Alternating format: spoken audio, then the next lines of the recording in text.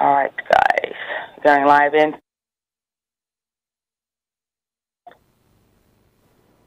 This meeting is being recorded.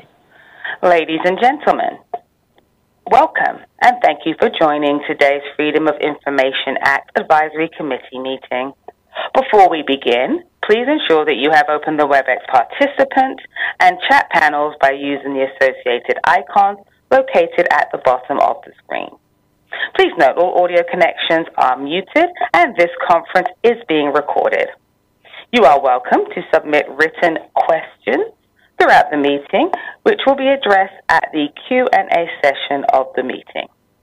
To submit a written question, select all panelists from the drop-down menu in the chat panel, then enter your question in the message box provided and send. To ask a question via WebEx audio, please click the raise hand icon on your WebEx screen, which is located above the chat panel on the right. This will place you in the question queue. If you are connected to today's meeting via regular phone audio, please dial #2 on your telephone keypad to enter the question queue. If you require technical assistance, please send a chat to the event producer. With that, I'll turn the meeting over to Alina Simo. Alina, please go ahead. Thank you, Michelle. Good morning, everyone. As the Director of the Office of Government Information Services, OGIS, and this committee's chairperson, it is my pleasure to welcome all of you to our 7th meeting of the 4th term of the FOIA Advisory Committee. I hope everyone who is joining us today has been staying safe, healthy, and well. I want to welcome all of our committee members today and express my gratitude for your continued commitment to studying the FOIA landscape in order to develop recommendations for improving the FOIA process government-wide. I know you have put a lot of work in already, and we're now in the home stretch. I also want to welcome our colleagues and friends from the FOIA community and elsewhere who are watching us today, either via WebEx or with a slight delay on NARA's YouTube channel. Normally, at this point in the meeting, you would be hearing welcoming remarks from the Archivist of the United States, David Ferriero. I am very sad to report that today is David's last meeting with us as Archivist, as he gets ready to retire at the end of this month. So we decided to engage him in a brief question and answer session, and he can share his wisdom with us. So with David's indulgence, can we get started? David, you're on mute. Sounds good. Okay. Ready. All right. So first question, I'm just going to fire them away like a interrogation squad. What are your proudest achievements as the Archivist of the United States for the last 12 and a half years? Well, just for some context, I came to Washington from the New York Public Library, where I was Director of Libraries, and in retrospect was a pretty cushy job. And I was lured here by the promise of the Obama administration that the National Archives had an important role to play in his open government initiative. And that really resonated with me. And so I think I would point to the presidential memorandum in 2011, which tied good records management to open government. In fact, his message says the backbone of open government is good records management. And then that allowed me to deliver a directive to the agencies with OMB, setting out a set of promises and a set of tasks for the executive branch agencies. It did a number of things. One of the things I'm proudest of is that it established the senior agency official responsible for records management. So it raised the profile of records management within the agencies, or it was supposed to. And it charged OPM with coming up with the classification series, the occupational series of records manager. It horrified me in a public meeting to discover there was no such thing as a records manager in the occupational series. So I'm proudest of that. And it also, most importantly, it acknowledged electronic records. It established the shift from paper to electronic records. It's the first time since the Truman administration that the White House has gotten involved in records management. So I'm really proud of that. And the second thing I would point to is that the work that was done by a task force on racism here in the National Archives during 2020 with a set of recommendations looking at internal processes in terms of recruitment, retention, advancement opportunities, looking at our exhibits and educational programs, and a really important set of recommendations around how we describe our records, offensive language in our records. There's some very important work that's going on in that arena. So those are a couple of things. And then we established sleepovers for kids 8 to 12 years old. So I would point to that as something really exciting. Yeah, I wish I would have had kids that age, because I really wanted to wake up in the morning and have you cook pancakes. That would have been a real treat. So these kids sleep on the floor with an adult, with their parent or something, and sleep on the floor of the rotunda in the presence of the Charters of Freedom, and they're just tingling with excitement. That's great. One of your many accomplishments during your over 12 years at the National Archives was to establish this FOIA Advisory Committee. Why an advisory committee, and what makes this group special in the FOIA landscape? So this gives me an opportunity to thank you all for the work that you have been doing and for the past advisory committee members. This is an important, one of the things that I inherited was OGIS, and ensuring that OGIS was getting the level of support required to do their work. So this was an education opportunity for me also to learn about FOIA and recognize the importance to the American public of the work that all of you do every day to ensure that you have access to the records. The National Archives was established, Franklin Roosevelt signed the legislation that created the National Archives, and his goal stated when he opened the Presidential Library in Hyde Park was that these records are important for the American people to hold their government accountable for its actions and to learn from the past. And that has been my watchword since I started here. And FOIA is one of those ways that the American people can hold their government accountable. So I've been a huge supporter, I think, of the work of OGIS and the advisory committee. And it also is important to me that in everything that we do at the National Archives, every service we provide, we put the American public at the center of our planning and thinking. How easy is it? How difficult is it for the American people to get the information they need? And what can we do to break down those barriers? And the FOIA Advisory Committee is a wonderful example of how the American people has their voice heard in terms of how we organize our services. So everyone wants to know, David, will there be a 2022 to 2024 term of the FOIA Advisory Committee, a fifth term? I heard there is, yes. One of my last actions was to ensure that that happens.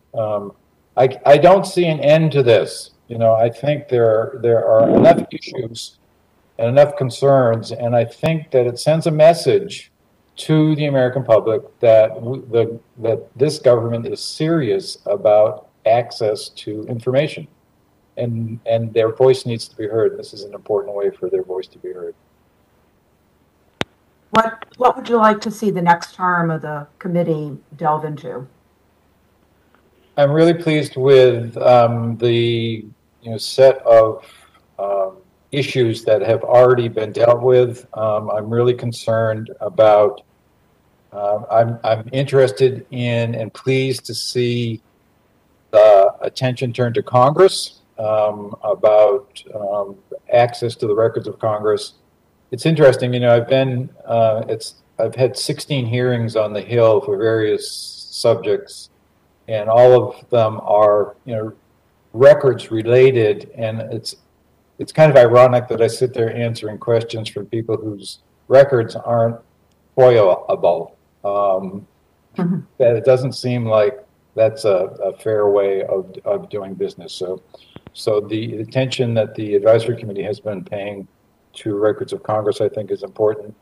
We have seen, you have seen in the press lots recently about the presidential records and FOIA ability of presidential records. The Presidential Records Act, I would say, is worthy of some look by the advisory committee. It needs to be strengthened, and you have a role, I think, to play in that process. And the FOIA law itself, you know, we've over time amended that law. I would urge you to continue that process of looking at the law and figuring out ways to make it stronger, better, and take a look at exemptions. I know that's on your list of priorities. What message do you have? I'm sorry, go ahead, David. One more thing. Sure. Huge agenda of the National Archives has to do with civic education. The kids today and their parents don't understand roles and responsibilities. They don't know how the government works, all that kind of thing.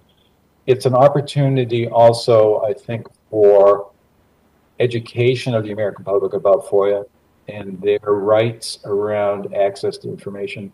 So figuring out ways of plugging into the civic education initiatives that are going on around the country. That's great. I wrote all those down. Good. Follow up. What message do you have for the more than 5,000 FOIA professionals across the government whose job it is to respond to FOIA requests every day? First of all, thank you for the work that you do. I'm sure you don't get many thanks for what you do. I'm sure you get lots of criticism for what you do, but hear from the archivist how much I appreciate the work that you do every day against increasingly difficult odds. You know, for many of you, the information technology infrastructure sucks, and there isn't an acknowledgement, you know, on the Hill or at, you know, OMB often about the technology needs and how this isn't a one-time event. It's a process that technology needs to be refreshed. New tools are available that need to be incorporated into your repertoire of information. And the partnership that you have in your own agencies with the senior agency official, the IT folks, your legal counsel, even your inspector general is a robust relationship team of people focused on making sure that we're following the law and making records available. So I'm really proud of the work that you do every day. So on the other side, what message do you have for the many FOIA requesters who submit FOIA requests to the government every year? Over 800,000 this past year. I know. I would urge you to be as specific as you can about what you're looking for. I urge you to take some time to understand what the process is, learn the process so that you don't get caught in unrealizable expectations. Use the services of OGIS. That's why OGIS was established, to help you meet your needs. And I would say educate your legislators. As private citizens, you have an opportunity to talk to your legislators about FOIA and the needs that exist for support of FOIA. David, what do you think you're going to miss most about being the Archivist of the United States? I think it's the opportunity to ensure that the records of the country are created and maintained and made available to the American public. And that happens in a variety of ways, across the country. Staff of 2,700 people in 40 facilities focused on that mission. I think the opportunity to work with that staff and think about ways that we can make that more efficient, better, easier. That's the exciting. That's the excitement I have found on the job, and I will miss that. So what's next for you after you retire? Are we going to see you joining us as an attendee at future FOIA Advisory Committee meetings? No promises, but I will certainly be looking for ways that I can, from the outside, be supportive of the work. I'm not planning to run for office, but I will certainly, I'm not leaving this behind. I'm going to figure out ways that I can be helpful. All right, well, thank you, David. I'm just extremely grateful for everything you've done for us. On behalf of the committee, I want to thank you for all the support you've given us, your willingness to advance so many of the recommendations that we've already sent over to you. We will truly miss your leadership and your extraordinary support for improving the FOIA process.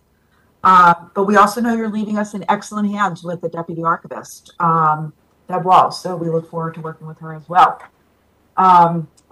Okay, are you going to stick around for a little bit and watch the meeting if you are able? I am, for a little bit. I know you have a packed schedule, so appreciate any time you can give us. Thank you. Thank you. All right, thanks again. So I want to move on to some housekeeping rules and announcements before we get our substantive meeting started. We do have a very busy agenda today. So let me just get through the quick announcements. Unfortunately, our committee's designated federal officer, DFO, Kirsten Mitchell, is unable to join us today. The archivist has appointed Martha Murphy, OGIS's deputy director, as the alternate DFO. Martha is going to help make sure that we stay on track today. Martha has taken a visual roll call, and Martha, we have a quorum, correct? That's correct. Okay. I want to report Deion Stearns and AJ Wagner are unable to join us today, and James Stoker will need to drop out for a brief time around noon for 15 to 20 minutes, but he promises to rejoin us. Okay, few words about public comments. We are going to have a 15-minute public comment period at the end. We have received 2 sets of written comments in advance of today's meeting, and we have posted those on our website. We have also shared those comments with all committee members in advance of today's meeting. I want to note that the chat function in WebEx or the NARA YouTube channel is not the proper forum to submit extensive public comments, but you may submit public comments at any time by emailing us at FOIA-advisory-committee@nara.gov, and we will consider posting them on the OGIS website. The chat function on both platforms should be used to ask clarifying questions or provide brief comments or questions that we will consider reading out loud at the end of today's meeting. During our public comments period, the committee is specifically interested in feedback on the issues that we are discussing today. Meeting materials for this term, along with members' names, affiliations, and biographies, are available on the committee's webpage. Click on the link for the 2020 to 2022 FOIA Advisory Committee on the OGIS website. Please also visit our website for today's agenda, PowerPoint presentation, and lots of related meeting materials. As I mentioned earlier, we have a very packed agenda today. We have numerous recommendations that subcommittees are eager to present and perhaps even finalize and have the committee vote on today. As chairperson, I do reserve the right to adjust the agenda times as necessary. We will upload a transcript and video of this meeting as soon as they become available. A reminder to committee members, I have all of you up on screen, so I will try to watch your verbal cues. It's not the same as being in person and watching you, so if I miss you, please chat me or Martha to let us know that you want to ask a question or you want to make a comment. So please use the all panelists option from the drop-down menu. But also a reminder, in order to comply with the the Federal Advisory Committee Act backup, please only keep your communications in the chat function to housekeeping and procedural matters. No substantive comments should be made in the chat function, as they will not be recorded in the transcript of the meeting. Committee members, if you need to take a break at any time, please do not disconnect from either audio or video. Instead, mute your microphone turn off your camera and send us a quick chat, me and Martha, to let us know how long you'll be gone, and join us as soon as you can again. If all goes according to plan, the agenda right now has us breaking at 11:30 this morning. We may end up breaking a little earlier or a little later, depending on our pace. And just a reminder, I'm guilty of this myself, but every time you speak, please try to identify yourself as by your name and your affiliation. It helps with the transcript down the road. So we don't have any minutes of the last committee meeting to approve today. That was March 10th. Unfortunately, I was unable to be with you, but Kirsten Mitchell did a fantastic job chairing that meeting. They are being worked on by our part-time detailee, Archivist Sean Heiliger from the National Archives at San Francisco. He's been preparing those minutes, and I hope they will be available to circulate for approval by the time we meet again next month. The transcript from the March 10th meeting will also be posted on our website as soon as it becomes available, and you can view the meeting on the NARA YouTube channel. So I just wanted to go over the voting procedures today very quickly, because I do anticipate we're going to be having some votes today. So without further ado, any member of the committee can move to vote on any recommendation. The motion does not need to be seconded, although it seems like we'd like to do that, so I'm happy to entertain them. The motion can pass by unanimous decision, which is when every voting member, except abstentions, is in favor of or opposed to a particular motion. A general consensus, which is when at least 2/3 of the total votes cast are in favor of or opposed to a particular motion. And a general majority, which is when a majority of the total votes cast are in favor of or are opposed to a particular motion. In the event of a tie, we will reopen discussion and the committee will continue to vote until there is a majority. So we may be here all night.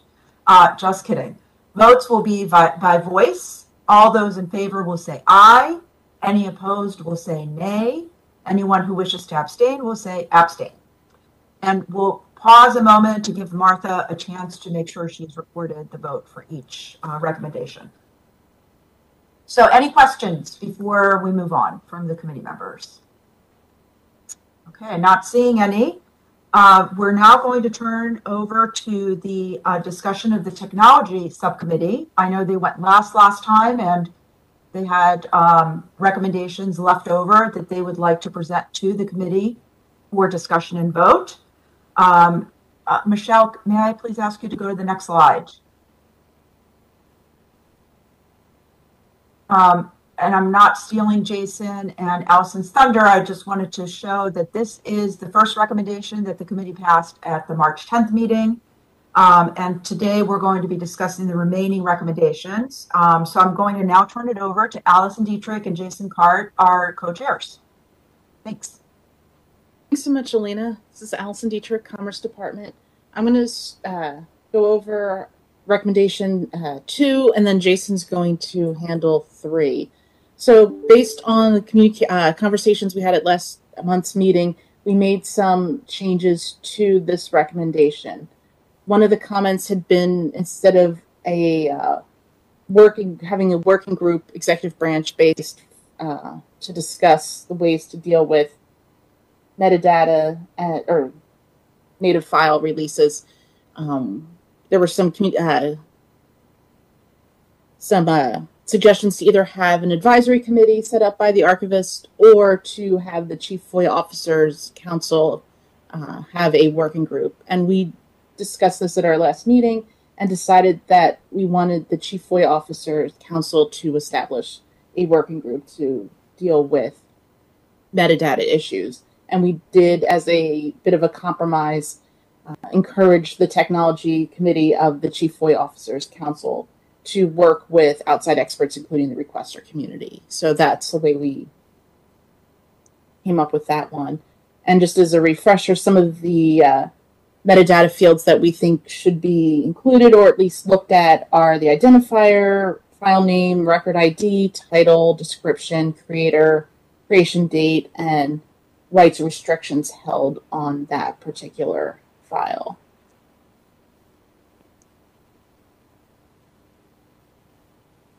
Michelle, may I please ask you to advance to the next slide? So the committee has in front of them there we go. Thank you. Okay, we're in business. Sorry, Allison. That's okay.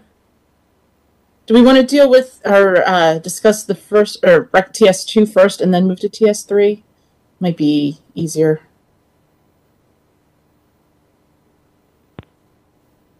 If we're This going is to do James that, Stoker. Could I ask a question about recommendation 2? Sure. So I noticed that the committee is recommending these 7 categories of metadata. And I guess what I wanted to know is how this differs from NARA Bulletin 2015-4, which I think requires the exact same 7 categories of metadata. So basically, I guess my general question is, how does this recommendation differ from the NARA Bulletin, except that it advocates for a creation of a working group to discuss it? I think it is the same 7 fields. It is just because we feel that this is important, although not all requesters want metadata. Some that do are very interested in it. And we see having the Chief FOIA Officers Technology Committee take the next step as a way to continue this conversation and look at ways in technology, such as the archivist referred to, and just keep this discussion going forward.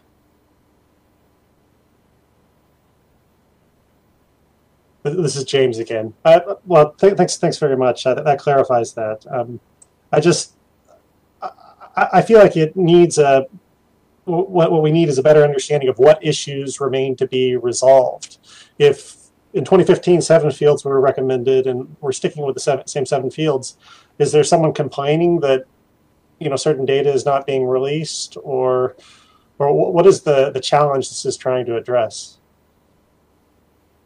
I think part of the challenge is the technological issue between the FOIA saying if requesters are requesting in metadata, that to the extent that an agency is able to provide it, they should, but a lot of agencies don't have that technological ability to release the metadata, or especially in the intelligence community, there are issues and concerns with potentially releasing classified information or information otherwise subject to an exemption.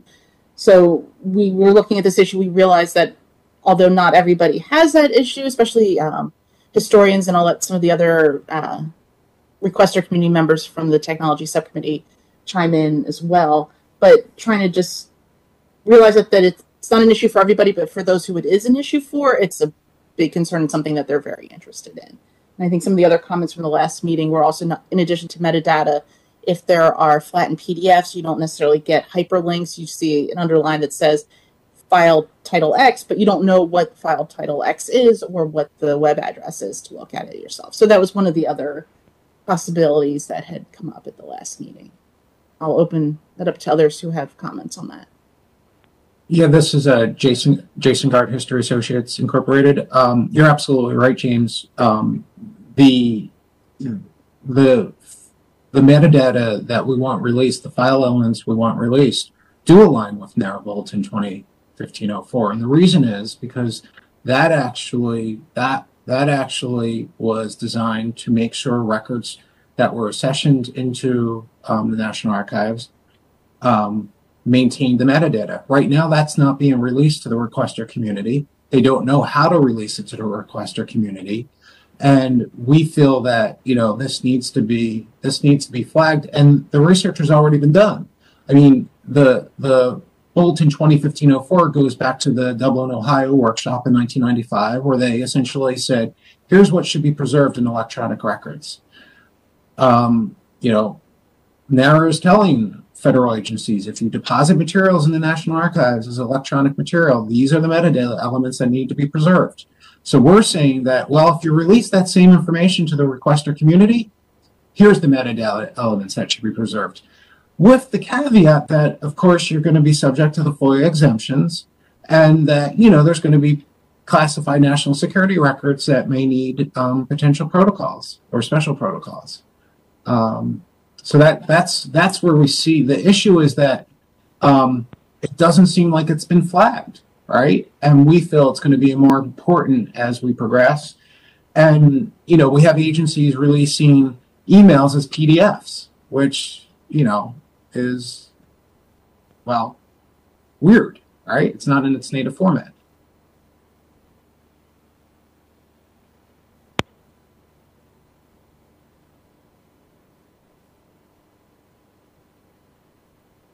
Hi, this is Kel. I have a question for sort of when you were doing the research into this, and I think we talked a little bit about this in the last meeting, but something you just said piqued my interest. When you have a record that is transferred to the archives and accessioned that has metadata in it, and the archives makes it publicly available, is the metadata in the archives version that you can go and get through sort of whatever the archive system is available to the public, or is it stripped out there too as a current practice? So my experience has been that records do include metadata. So and the Archivist of the United States can correct me, but the AAD, which is essentially the set of electronic records that are accessible, they do have the metadata elements. In fact, some of the records I've seen go back to punch cards, right, in the National Archives, and you can even figure out what the different fields in the punch cards are, which are essentially the metadata. So, and that's the point. The point is that the federal government is going to an all electronic records environment, and that metadata is an important part of that. So when we release things through FOIA, we being, I'm not in the government, but you all, you make sure you include that metadata, with the caveats that there's some pieces that you don't want released. And Kristen at FBI can talk about that, because we had a lot of conversations about that and what it means that we don't want to release certain pieces of metadata. And that's where, we also speak to that.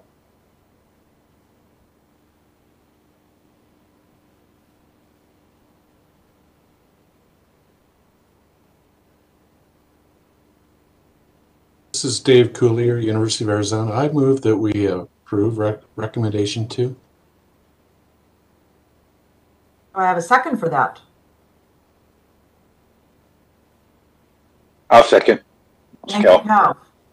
All right. Well, let's take a voice vote. All those in favor of recommendation 2, please say aye. Aye. Aye. Aye. Aye. Aye. All those opposed, please say nay. Are there any nays? Any abstentions? Hi, this is Bobby from DOJ, and I abstain. I also am going to abstain, given the fact that Bobby and I are both co-chairs of the CFO Council, but we're happy to follow up on this recommendation. Martha, did you get all of that? Got a thumbs yes, up. ma'am. I got it. We're good. All right, great. Should we move on to the next recommendation? Michelle, next slide, please. Great. So, Allison, just so you know, I'm responsible for this. I set it up in part 1 and part 2 because there were 2 parts to this recommendation. So if you're unhappy, you can take it out on me. But anyway, go ahead. The floor is back to you. Jason. Thank you. Jason Gart, History Associates Incorporated. So this is the third recommendation now coming out of the committee.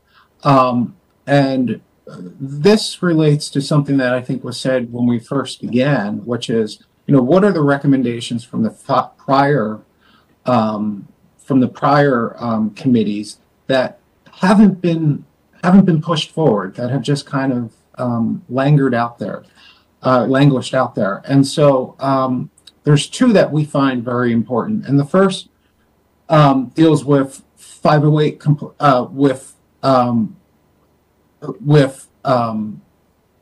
508 compliance. And we believe that the 508 Compliance and Collaborative Tools Working Group at the Technology Committee of the Chief FOIA Officers Council continue to research ways to assist agencies in making this requirement. We see the opportunity with the changing of FOIA platforms as an opportunity for that group to make recommendations or business requirements that could help FOIA processing vendors ensure that 508 compliance technology is incorporated into software solutions. So, the big thing for this, and the thing that I think the committee brings to this, is that we believe that within a 2-year period following the release of this report, we want this to be implemented. So we want this to have a expiration date, so to speak.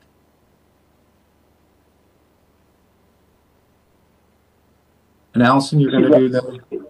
Oh, good. I was just going to pass it on to Allison. Go ahead. All right. Sorry, this is Bobby from DOJ. And it's actually not a substantive, but just a wording. I want to flag, I feel like we shouldn't say that there's a conflict between the proactive disclosure provisions and Section 508. They both deal with important accessibility issues. It's just that, 508 is dealing with accessibility for a specific community.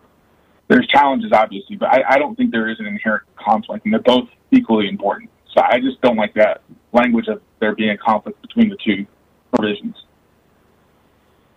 Bobby, can we change it to inherent challenges instead of conflicts? Yeah, I think that works better. It's just I don't see a conflict between the two provisions. Jason and Allison, is that acceptable to you? I'm fine with that. Yeah. I ask AJ, Christian, David, Roger. I'm fine with that. This is Roger. I'm fine with it. Okay. Do you want to, Jason, do you want to move to have this Part 1 recommendation approved with that change? Substitute the word challenge for conflict. Yes, correct. So moved. Do I have a second? I second. This is Roger. Thank you, Roger. Okay, let's take a voice vote. All those in favor of the recommendation as it currently reads with the word conflict substituted with the word challenges, please say aye. Aye. Aye. Anyone opposed to this, please say nay. Okay, any abstentions? Hi, this is Bobby from DOJ, and I abstain. Okay, and this is Alina Semo. So I believe that recommendation has passed. Martha, are you good with gathering everyone's votes? Yep, all good. Okay. Thank you. Great. Michelle, next slide, please.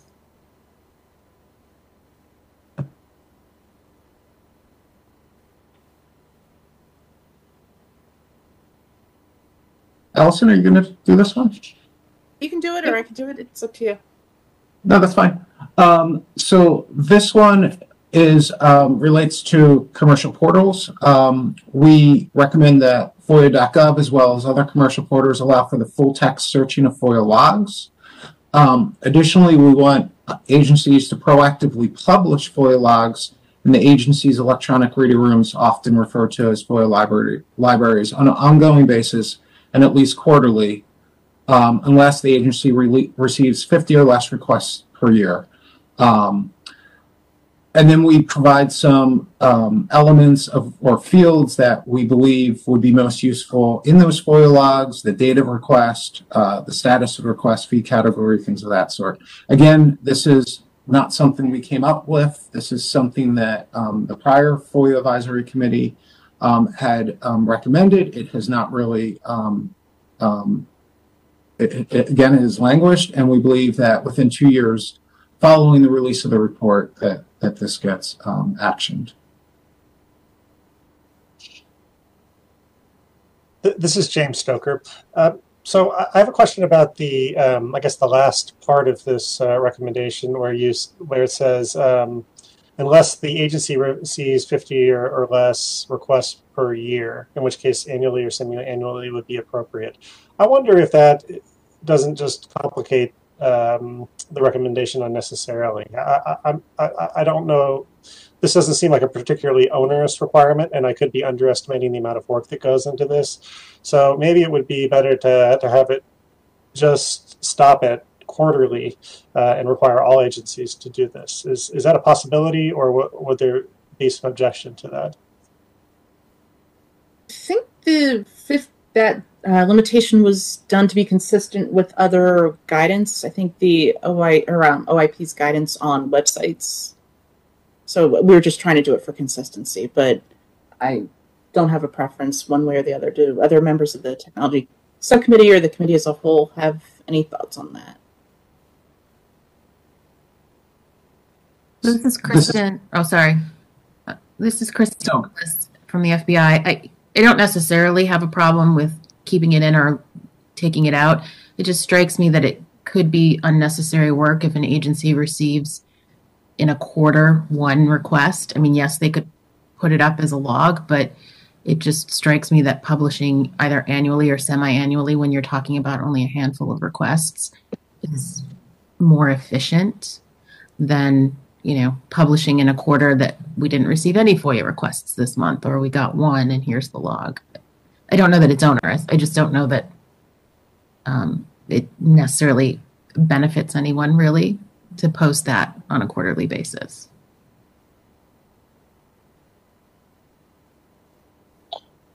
This is, Kel, I have a bit of it's not a nitpick, it's a question. So what's on the screen as the draft recommendation is not what's in the document as the recommendation. And so if we vote on this recommendation, are we voting on the document that's on the website as the PDF, or are we voting on what's on the screen? Because at least on this one, this says agencies should proactively publish FOIA logs, whereas this one, it's not exactly clear that this is recommending that they be required to have FOIA logs. And so, and I'll use as one example, CIA does not maintain a FOIA log that you have to FOIA it periodically, and they basically create it from scratch periodically. It's not automatic, and it's not anything like that. And so I wonder if this is something that we should put in. Was the intention? I guess my question is: was the intention of this recommendation to be a best practice for agencies to do it, or to be a recommendation that agencies have to do it? Because that's a distinction for some agencies. My interpretation, at least my thought, was a recommendation for best practice, especially if the technology lets individuals create their own logs, then the agency doesn't necessarily have to also proactively release it. But I think it was more of a best practice than a requirement. Is there a reason that you did not go for, we recommend that the OIP direct this happen, or that the statute be modified for this to happen, and you just went with, we encourage agencies to do this, which would really only reach the agencies that were already making FOIA logs?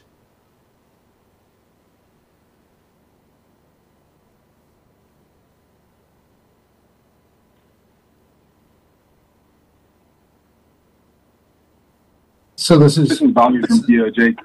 When this is recycling or this is bringing back up a prior recommendation, was it a best practice then?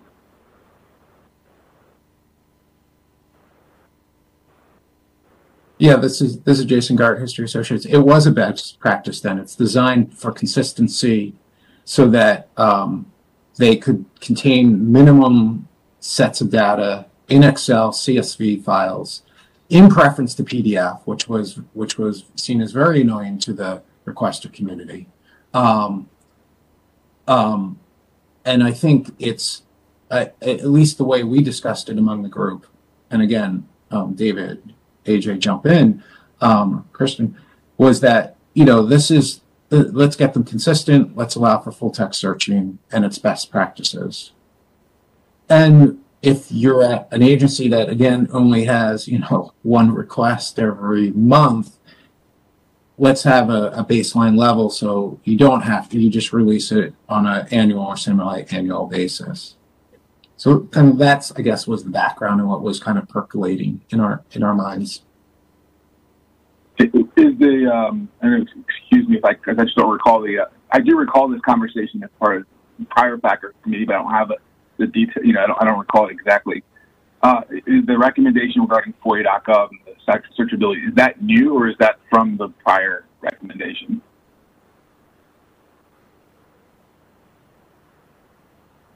I believe that's from the prior recommendation. Allison? I'm just trying to pull up the old recommendations. Give me 1 minute. While you're doing that, Allison, this is Dave Coulier from the University of Arizona. I think there's a spectrum here. I mean, there are some of us who believe that federal agencies should be required to post their logs in a searchable way, I mean, almost immediately, as you see in some cities, counties, and other jurisdictions around the country. So there's some of us that's what we would want in this recommendation. But I think, that's not going to be easy for everyone to swallow. And some agencies, are saying, we don't have the money for the tech and that sort of thing. It's going to take time to work out. So I think this is an acknowledgement of that and really intended to keep the conversation going. It was brought up previously. I think what we're getting at here is we want this. This is a priority for a lot of the requesters out there that we really move to a system across the federal government where anyone can easily see what's being requested and the disposition of those requests. So I think that's kind of the intent here. This is Patricia Weth from EPA. I think everything could be accomplished by maybe just slightly doing some wordsmithing on the recommendation.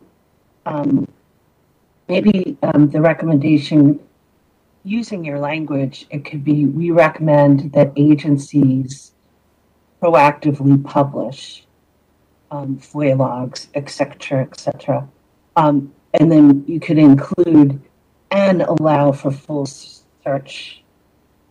text searching of FOIA logs. So you're recommending the agencies to proactively publish, and if they have the technology available, allow for that full text searching of those FOIA logs. It's just a thought.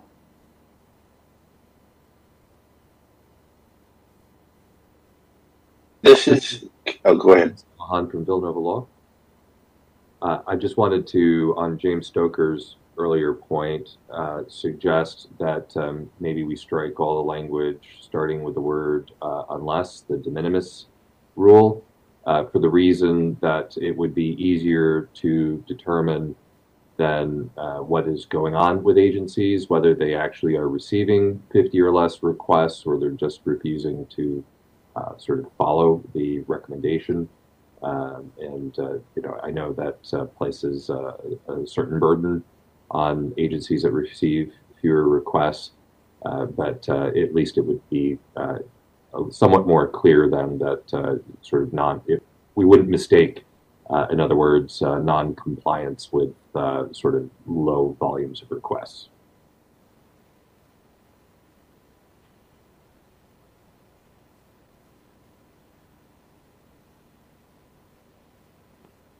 Jason, what would you like to do? Do you want to try to take these comments in and rewrite the recommendation and re-present at next month's meeting for a vote?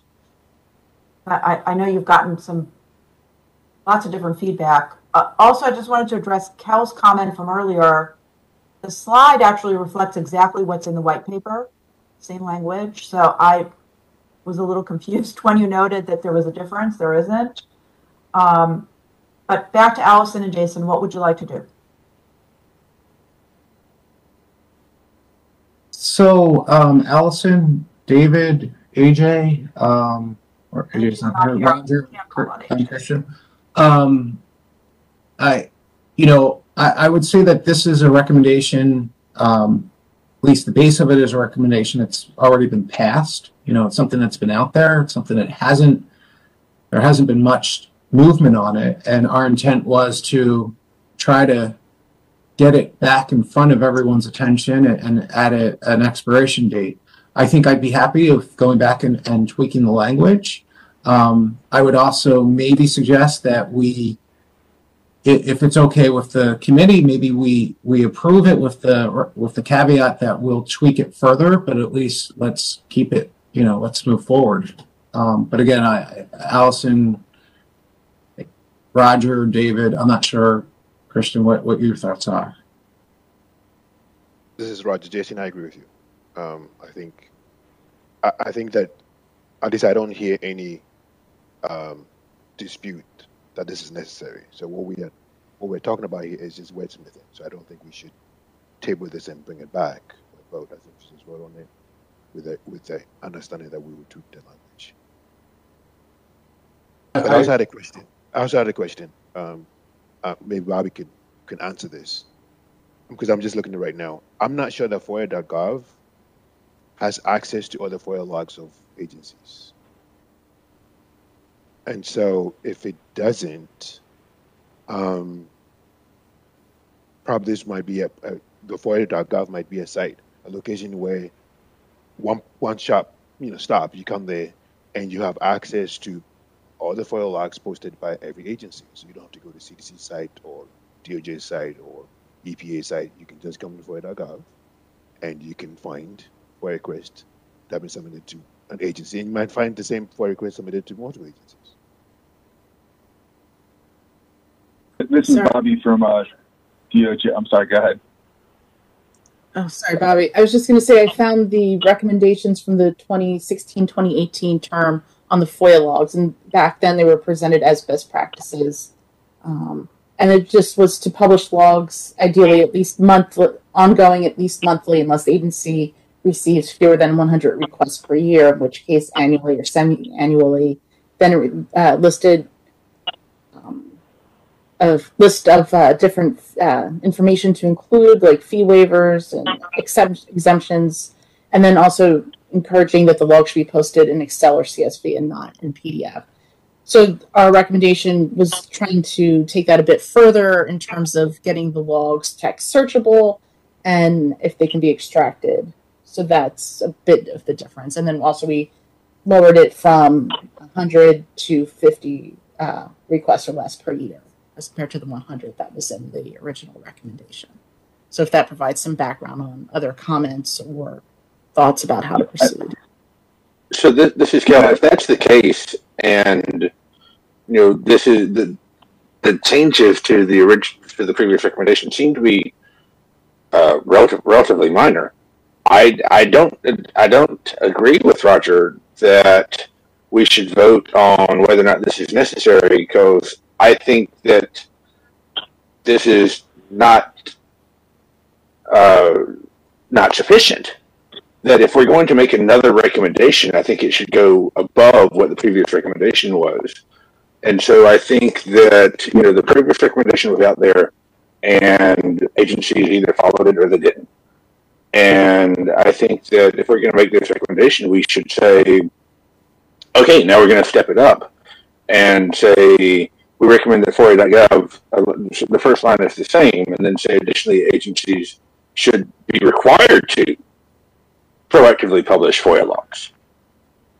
Because clearly anyone who was going to do this as a best practice would have already done it as a best practice. And if they had done that, we wouldn't be here revisiting it.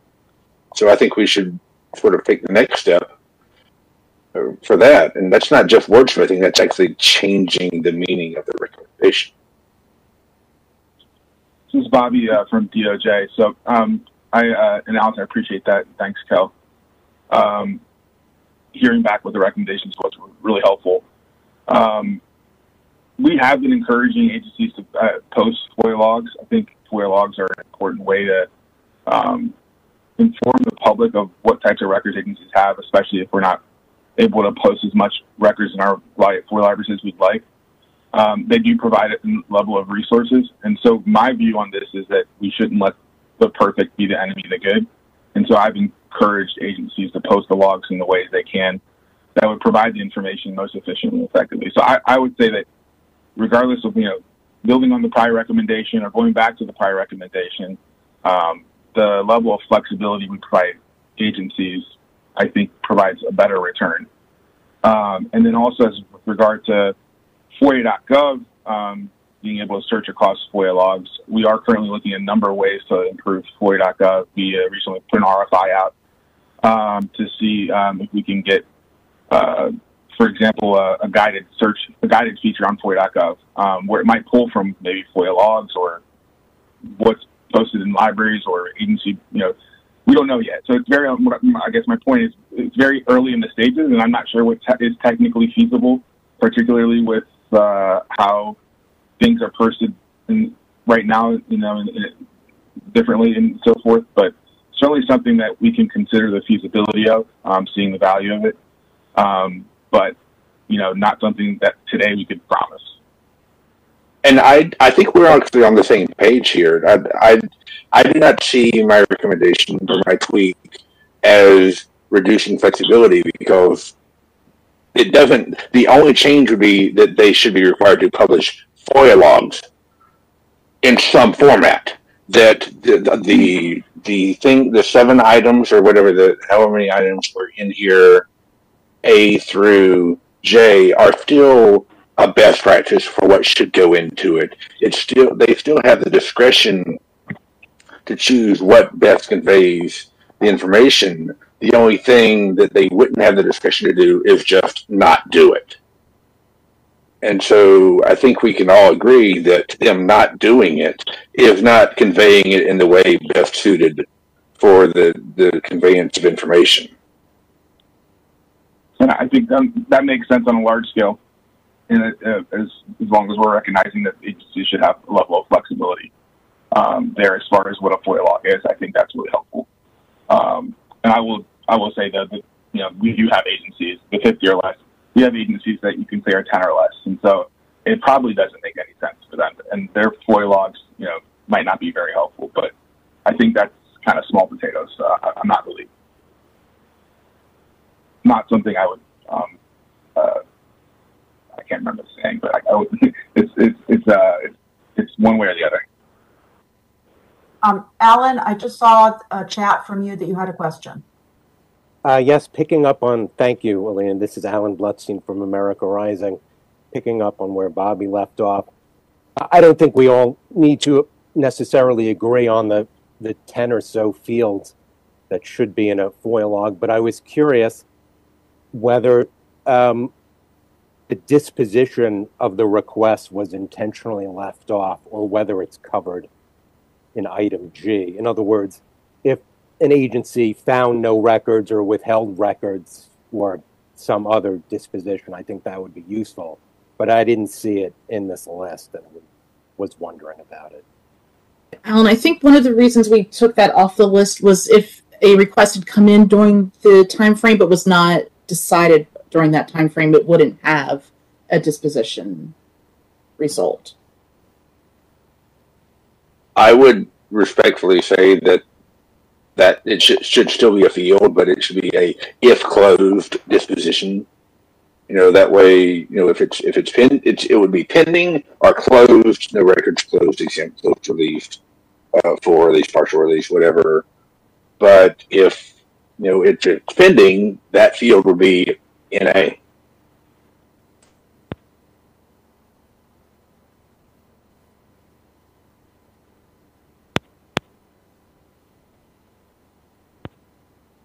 All right. Not hearing anyone jumping up to make any more comments. I'm taking this back to Jason and Allison. How do you want to proceed? Actually, Alina, this is Linda from SSA. I have a quick question. Sure. I don't know, maybe I'm just misreading this, but under the FOIA Improvement Act, we're already required to post the raw data. Now, we always treated that raw data as our FOIA log. Are FOIA logs actually considered something separate from that? Because if they're the same item, they're already required to be put out there. So I don't know, I guess I'm coming back on, do we really need this, or is it already actually out there? This is Bobby from DOJ. There is a slight difference between the raw data and what we would consider a FOIA log. I guess the big part, I think, was of most public interest is probably the subject of the request. That's not captured in the annual report, so it's not in the raw data. So a FOIA log would show the requester the types of topics that are being requested, and potentially if they've been already released. So the benefit would be the requester could either maybe if they're asking for records that have already been processed, so that's easier. That's an easy one for the agency. We like those types of requests, or maybe just to better inform them of the types of records that the agency has. So that's the big difference between, as I see it, between a FOIA log, and the incredible data that we do get from the raw data from the annual report. Yeah, this is Jason Gart, History Associates. That's absolutely correct. The requester community, before we submit FOIA requests, we will search FOIA logs to see what's been released. So thus, you do not have to go through the FOIA process. It helps keep things it helps not having to go through FOIA. You can see what's released, and you can ask the office to release that to you. So that and that's a huge value, and a lot of the requester community uses that and relies on that. And this is Kel. I can add another added value to this, which is I'll go to the FOIA logs, or I'll have a client go to the FOIA logs and see, if someone requested it and there was no records.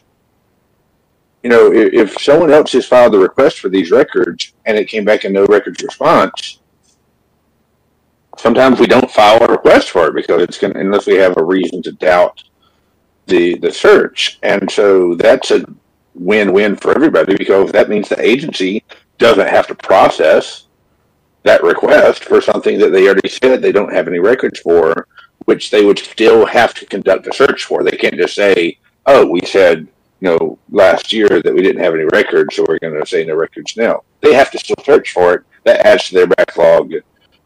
So releasing FOIA logs is good for the agency in some ways. Thank you all for the clarification. I appreciate it, because now the recommendation definitely makes more sense to me now. Right. So I'm really mindful of the time, because I know we have a packed agenda today. So looking back to Jason and Allison, what would you like to do? Do you want to move to approve this in the spirit and wordsmith it and represent it next month? Do you want to hold off until next month? What path do you choose? What adventure would you like to choose? So I'll just jump in, Allison. You can correct me, but let's move to approve and within the spirit. And Allison or David, Roger, you can say no. Christian. Yes. Okay. I'm fine with that. And Allison, I'm sorry. This is Dave Coulier. Alina, procedurally and for this vote and beyond, is it okay? Are we fine with taking a vote on something, even though maybe it has to be wordsmithed and brought back? Then we have done that before. And then come back and we can take another vote at the next meeting. And if maybe things have shifted, maybe they've had time to mull it, but there's nothing wrong with taking a vote on an idea now, even if it's not perfect. And we can always come back later and vote. Just leave it as is. Or vote again. Okay, great, thanks. Yep. It'll help in our next stuff too. Yeah, absolutely. And we have done that in the past, so I think that works. So who's going to make a motion to move forward in the spirit of this recommendation? So this is James Stoker. Just really quickly, I want to make just a quick suggestion. If you go back and revise this, not about the language, but about the text, I think it would be really useful if you would include the original recommendations and how they were worded, just so that we can see those two side by side, so that anyone in the future who goes to implement these recommendations will understand what has stayed the same and what has changed. So having the exact text and maybe a reference number, I think each of the recommendations are numbered in some way. Just including all of that in the text would make it much easier for this to be implemented. Thanks very much. Makes sense. Thanks, James. So do I have a motion? Yes, this is Roger. What's the motion? Move for us to vote on this recommendation. Not the wording itself, but the spirit of it, correct? Yes, correct. Okay. Do I have a second? Jason Garrett, second. Okay, let's take a voice vote. All those in favor, please say aye. Aye. Aye. Aye. Okay, those opposed, please say nay. Okay, those who abstain, please voice your abstention. This is Bobby from DOJ, and I abstain. And I'm sorry, I wanted to vote aye. Martha, please mark me down as an aye. Sorry about that. So busy listening to everyone else's ayes. Okay. Okay, we're good. I've got them all. Thank you. Great. Okay, well, thank you, Technology Subcommittee. Great work. And I don't mean to move everyone along, but I do want to make sure we get in the process subcommittee before our break. So I'm going to turn it over to Alexis Graves and Michael Morrissey and let you guys drive from here. Right. Well, good morning, everyone. Today, we are going to have our esteemed colleague from the American Bar Association, Tom Sussman, present on what is our updated recommendations from our first party working group. Before turning it over to Tom, I do just want to thank, on behalf of the process subcommittee and the first party working group, all of our committee members for your just, very thoughtful comments during our December committee meeting. And we, of course, appreciate those comments that we received from our colleagues at the Department of Homeland Security as well. So without further ado, I will actually turn it over to Tom.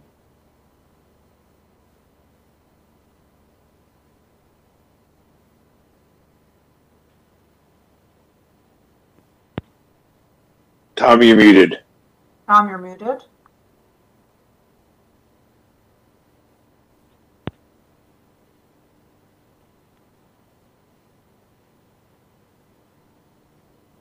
Not able to hear Tom. Michelle, and yeah, we're unable to hear Tom. Tom, you might need to dial in on the regular audio because I think your laptop audio or PC is not working again. Tom will introduce this recommendation through interpretive dance.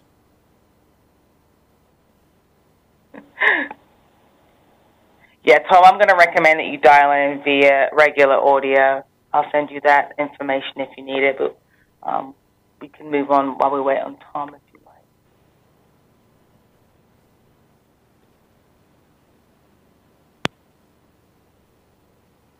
While Tom is getting on, would someone else like to start us off? First recommendation, or do you want to wait for Tom?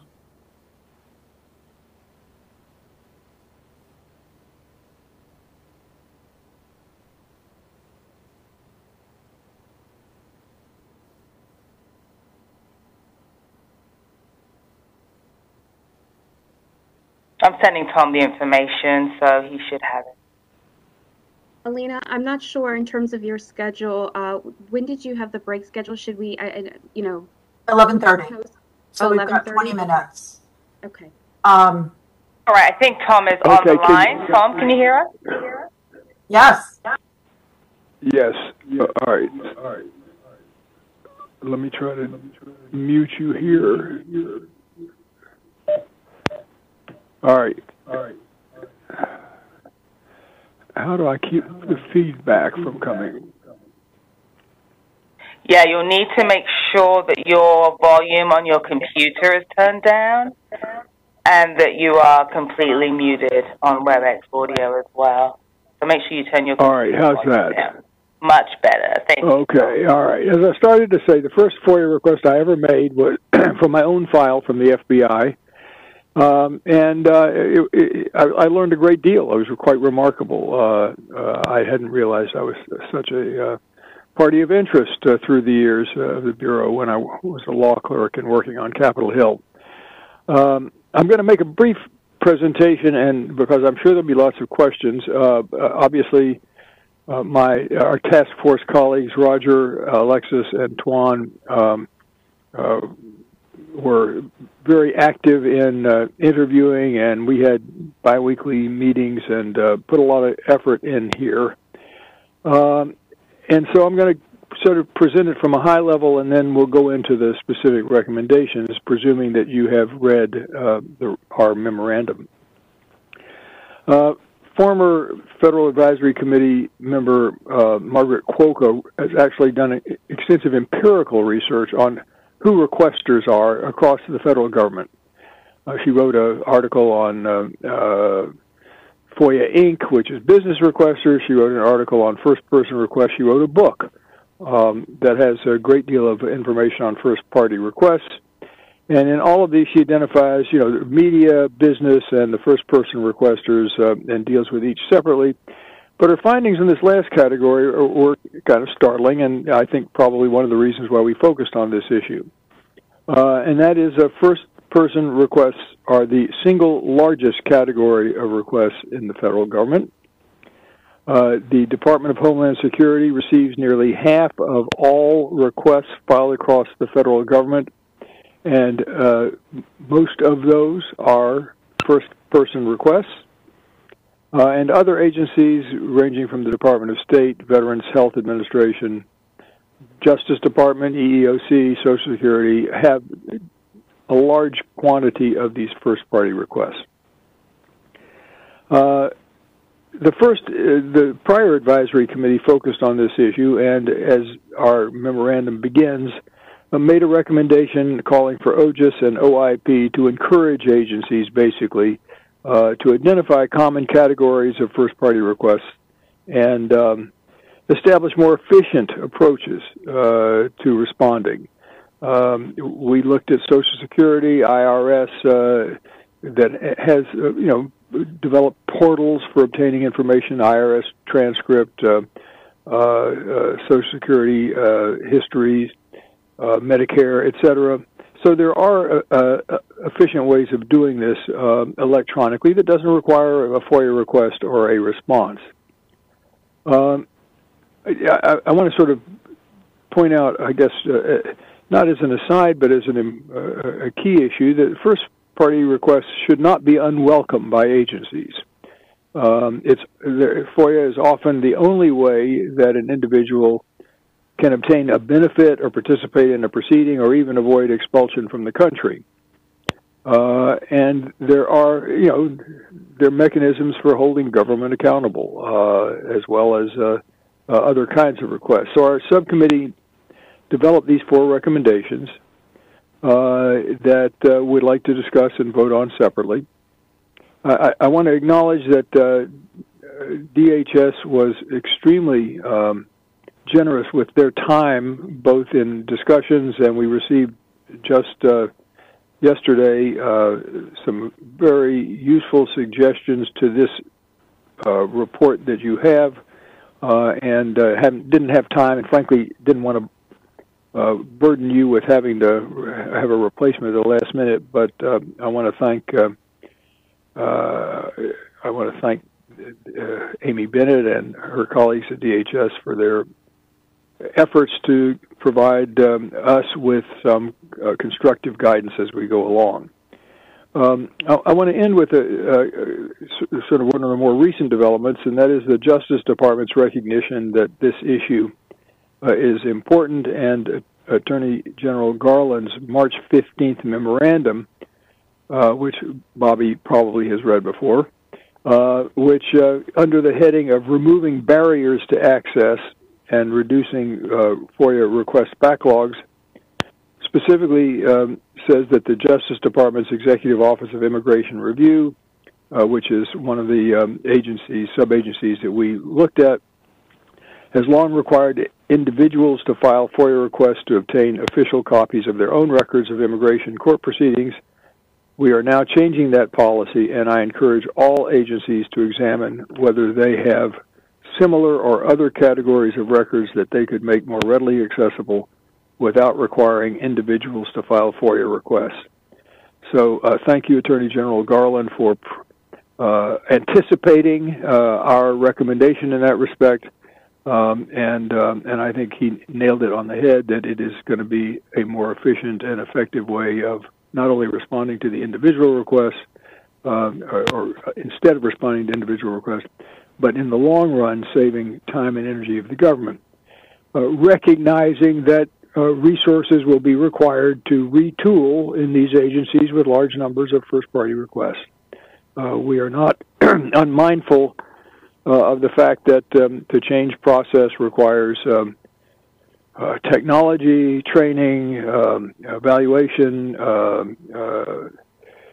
testing, etc. But I guess one of the reasons why we're replowing some of the field that had been plowed by the prior advisory committee is because not all that much has been done, and I guess we're going to keep recommending it until we see some progress. So that's my general overview, and if you want to go to the recommendation 1, which is on the screen, and that's, as best as I can see, that's effectively the last recommendation we made, and Attorney General's recommendation no, I'm sorry, I'm thinking of recommendation 2 or 3. That's restated. This one is that you shouldn't have to make a request where where the agency knows the person is going to need the record, so that's kind of where we start. And let's open this for questions and comments, and perhaps one of the other members of the task force who did some in-depth research would add to the commentary. Or not. Questions? All right, don't be shy, anyone. I'll speak up. All right. Do we want to vote on it? I'll welcome a motion to approve if there's not any discussion. Sorry, this is James Stoker here. I just wanted to take a minute to thank the working group for all the great work that they've done on this. It's a fantastic report. As someone who helped work on the recommendation in the last committee term, I think you guys have taken this farther. You've gone into much more detail, and you've done amazing research that we were not able to do. So thank you for that. I think all 4 of these recommendations are fantastic. I do have a question on recommendation number 4, but we can get there when the time comes. So thanks very much. Yeah. I expect there will be other questions on number 4, but do I have a motion on recommendation number 1? Jason Gart. Approve recommendation number 1. This is Alexandra Perlchild. Thanks, Alexandra. We have a motion. Do we have a second? Jason Gart, second. You? All right, let's take a voice vote. All those in favor, please say aye. Aye. Aye. Aye. Aye. Martha, you got that? All those opposed, please say nay. Nay. Nay. So who are the nays? Kristen Ellis, FBI.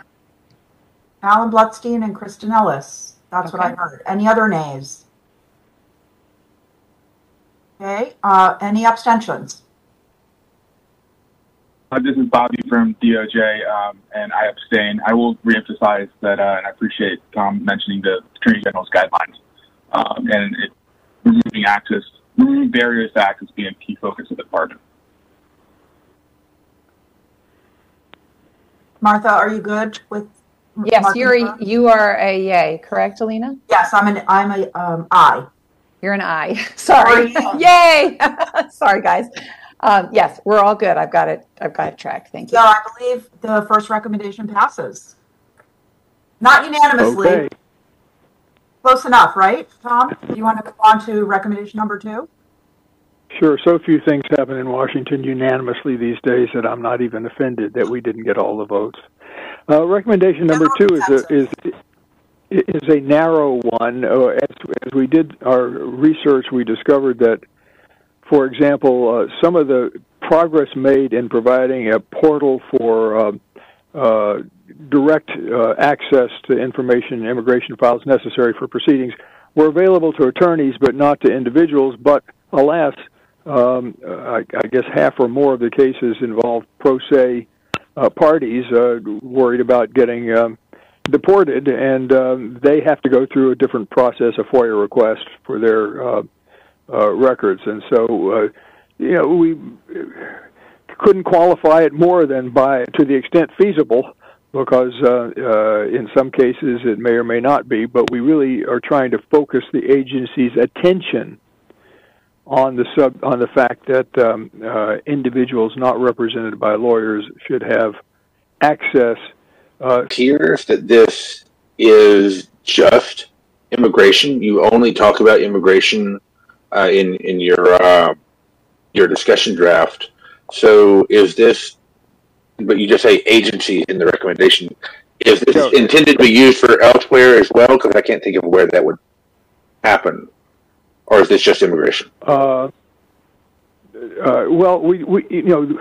we confess not to have done a thorough government-wide inquiry into all of the first-party request situations, and so while we know this is the situation with immigration, it could be elsewhere. Don't know the answer to that.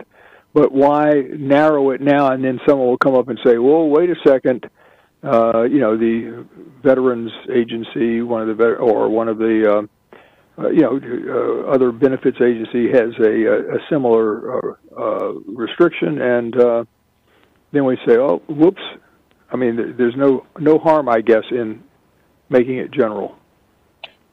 In that case, I would recommend that rather than use this language adversely impacting, which an agency may say, well, they're not adversely impacted, that you just say something like agencies should amend, regulations, directive policies, and guidance to affect ensure equal treatment, to ensure an equal, not equal treatment, but to ensure an equal process for both represented and unrepresented parties, or equal access process.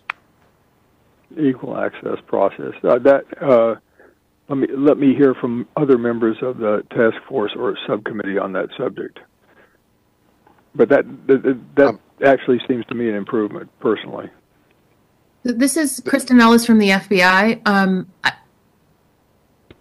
So I shockingly agree with Cal that that what we're talking about is equal access. I'm a little concerned with the notion of creating a special category for pro se parties, because there are a lot of pro se requesters who are very, very sophisticated, and they don't need a counsel. They are essentially professionals at this, and so I'm not sure that their ability to access records is adversely impacted any more than, say, the ACLU's or the Washington Post's, because those folks are typically represented people. So I'm not sure what problem we're getting at. I mean, I understand it's the pro se, it's the Joe Smith off the street pro se person who's never gone through the process before, but I don't think as a category pro se parties are necessarily universally impacted adversely by processes. This is Tuan Samahan, if I can just speak up. So let's talk specifically about what was done in front of EOR, the Executive Office for Immigration Review. They rolled out a portal, a FOIA alternative called ECAS that would allow attorneys on behalf of their clients to simply access through ECAS, the FOIA alternative, their transcripts of their proceedings. If you, on the other hand, are a non-represented person, you could not avail yourself of the benefit of the FOIA alternative.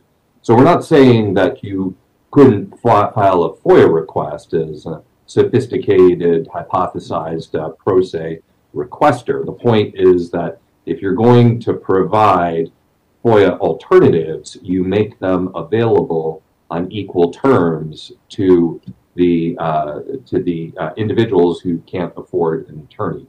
And as Tom mentioned, this principle is generalizable. We did not generally survey the whole of the federal government looking for instances where there's differential treatment with respect to pro se versus represented parties for FOIA alternatives. But we do think that it's the case that their access should not be sort of impaired. I'm getting the sense that it's possible that EOR, in sort of responding and being in dialogue with us, may very well, very soon, change its own policies to make this available to parties that are not represented by counsel. And we also suspect that a lot of these individuals aren't necessarily sophisticated, all that, in the context of people in removal proceedings. These are people who are likely to be exactly the opposite. So this is Kristen again. I don't disagree with that, but I think that that's a very specific example in the realm of a very broad FOIA community. So, I mean, I think that it is valid to say that all requesters should have equal access to systems, or, we shouldn't be creating different castes of people, whether they are a pro se requester or a represented requester. But I think that the example you gave is a very specific one that in my travels in FOIA in the federal government, have not seen such differentiation being made between types of requesters that way. Well, we agree. This is Juan Samahan from Villanova Law. We agree that it was Eeyore who made that distinction and introduced it. So I take your point. I don't think there should be any difference, and there certainly isn't with respect to FOIA access. Again, with respect to alternatives to FOIA access, we don't think there should be any distinction. We're just saying that agencies need to be mindful of this, because they have drawn something. They, by Eeyore specifically, has drawn such a distinction, creating a substantial burden. This is not a negligible category, right? So most of their business at Eeyore is dealing with persons who are in fact pro se. This is Bobby from DOJ, and I can speak to this. So Eeyore did, well, first and foremost, if we're considering this recommendation, I agree that I think a broader language that looks to, because no one, I think, would disagree that you want equal access with regard to any kind of alternative means or processes to get records. But Eeyore has changed its policy. And so as far as any person, any respondent can access directly from the courts their records and don't have to make a FOIA request anymore. And so that's been updated in their policies on their website. So specific to Eeyore, I think this recommendation's already been accomplished. This is Alexandra Perloff-Giles. I agree with Kristen that the pro se designation in FOIA generally is confusing. If I'm thinking of the journalists in the New York Times newsroom, I don't know if they're counseled or not. Most of the time, counsel doesn't get involved unless there's an issue. But I wonder if we could rephrase this to indicate that what we're getting at is pro se in the legal proceedings to which the FOIA records pertain, as opposed to pro se in the FOIA requesting process. Like, that seems like a meaningful distinction. So whether it's immigration or any other kind of benefit to which the FOIA records pertain, that's what their pro se is for purposes of this. I don't know if that's a feasible way of getting at the issue. So this is Kel. As the person who sort of opened this can of worms, I think that I would be in favor of it with the language that I modified, basically that Christian and I have basically miraculously agreed on, for just being more of a best practice that they should make sure that those who do have or think of having in the future an alternative process don't do something like set up a portal system that you have to be a lawyer to get into, which I have run into in the past, not in FOIA, but the EEOC used to have a thing that only lawyers could log in to the system to file briefs and read briefs, and pro se people couldn't. So it's not unheard of. But if that's the case, then passing it with that modification, the absolute worst thing that happens is it prevents someone from doing the wrong thing in 2 years. And nobody needs fixing now. And the best case scenario is it fixes something somewhere that we don't know about. So I don't see any harm in passing it So I guess I'm of the belief that we should recommend things that are good, whether they have universal impact or not. So this is Tom Sussman again. Let me, stepping back with the comments that have been made, if we deleted adversely impacting access and simply inserted instead, well, I'll read the whole thing. To the extent feasible, agencies should amend any existing regulations, directives, policy, and guidance to provide equal access to records for pro se parties. Pro se is a term of art. I would just say, since we're talking about equal, I would say equal for represented and unrepresented, to make sure that you're hitting both sides of it and there's to be no question of interpretation.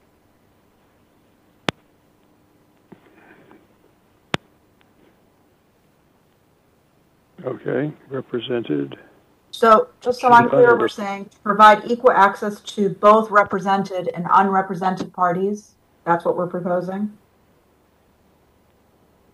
And and by putting it that way, that also suggests that that's the underlying proceeding and not the FOIA request that we're talking about. Right. For Alexandra's suggestion.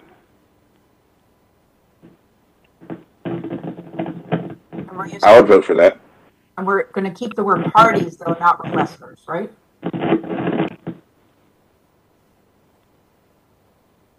Entities. Oh no, so this is first party requests. So say persons or individuals.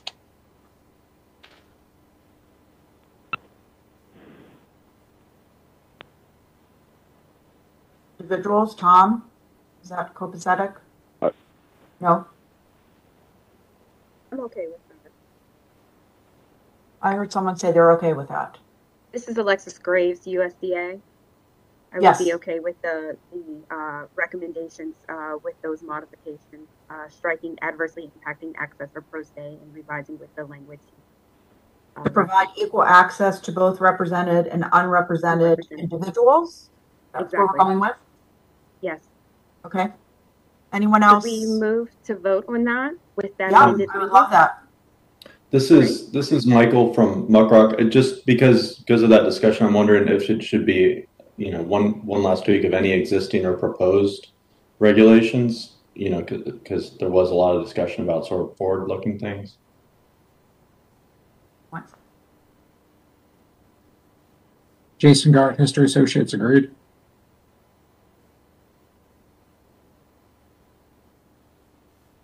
This is Tuan Samahan from the Villanova and the working group. I agree with both Mike's suggestion just now, as well as Kel's. This is Kristen Ellis. Can somebody read back to me what the language will be? Well, we might, this is Tom Sussman. We might want to. I agree with Michael about the proposed regulations, but just dropping in existing or proposed doesn't work because you don't amend proposed regulations. You develop proposed regulations. So I guess if we have a sense that should be part of the language, it might take a little crafting to get it finalized, or maybe we can do it over the break this morning. How about future instead of proposed? So can we just go back to, I don't disagree with Michael's recommendation, by the way, but what the language after that would, I am not tracking on what we're proposing now. Why don't we just type it in the chat? That would work for me too. I'm just trying to figure out what we're proposing. Okay, I'm happy to type it in if someone can read it to me. This is Martha. Sorry. So the beginning is the same, Martha, to the extent feasible. Agencies should amend any existing, and we're not clear about whether we're going to say proposed or future, so we'll leave that alone. Regulations, directives, policies, and guidance to provide equal access to both represented and unrepresented individuals. So this is Kel. I have a stupid question at this point. if this is a best practice anyway, why do we have it to the extent feasible? Why don't we just say agencies should amend, and if it's not feasible, then they don't follow the best practice?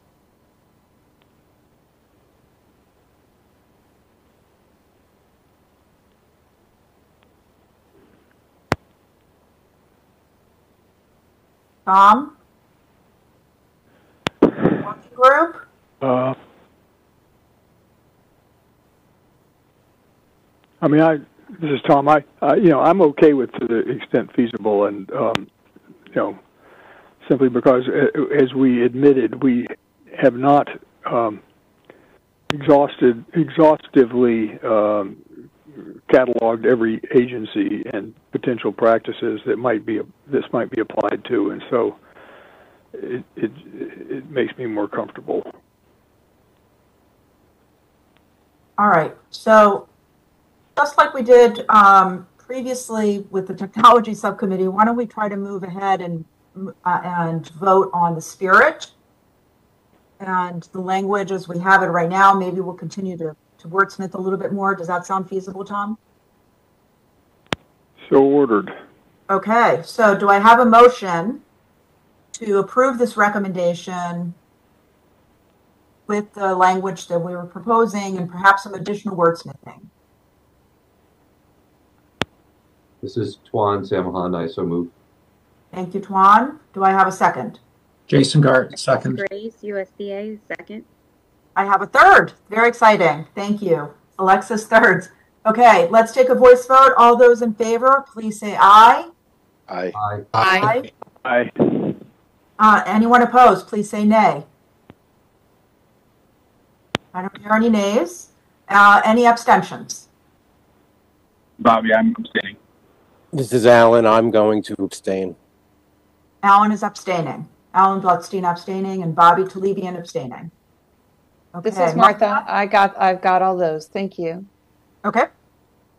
So I just want to note the time. It is 11:40, and I want to leave it up to Tom as to whether you want to try to keep going or should we take a break.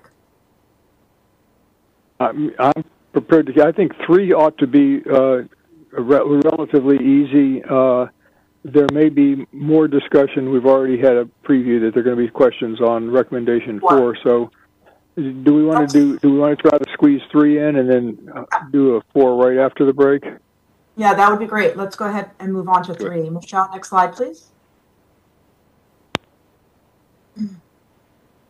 And again, this is the one that seems to me, a riff on the earlier advisory committee's recommendations, quite general, asking agencies to please, examine your own situation and develop a plan for leveraging technology that promotes efficiency and customer service. So it's very broad and precatory, and we don't single any set of records or agencies out there to. It's good best practice for all agencies. Any questions? Dave Coulier, I move approval of recommendation 3. And for time's sake, I second my own motion. I second the motion. I heard a second from Roger as well. Are we ready to take a voice vote? Does anyone have any questions about recommendation 3? I'm not seeing any questions. I think everyone needs a break. Okay, so let's take a voice vote. All those in favor of recommendation number 3, please say aye. Aye. Aye. Aye. Anyone opposed, please say nay. I don't hear any nays. Anyone wants to abstain? I'm abstaining. That was Bobby Talebian abstaining? Yeah, sorry. Bobby from USA. Anyone else abstaining? Okay, so I think we've passed this one as well. And it is captured. Thank you.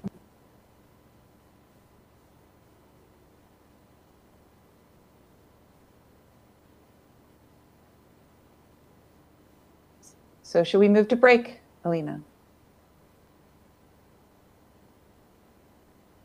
Yes. Break time.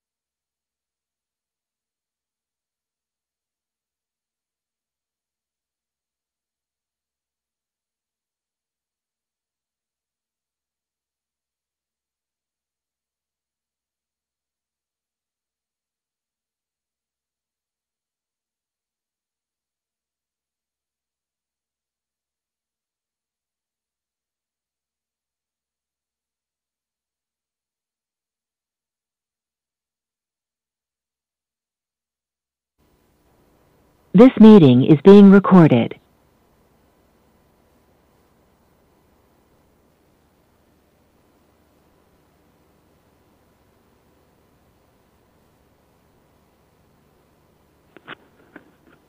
Alina, we're not I think hearing you're you. I on think you mute, may be Alina. muted. Yeah, Alina, you need to unmute yourself. It would really be helpful if I were unmuted. I said good afternoon, everyone. Thanks and welcome back from the break.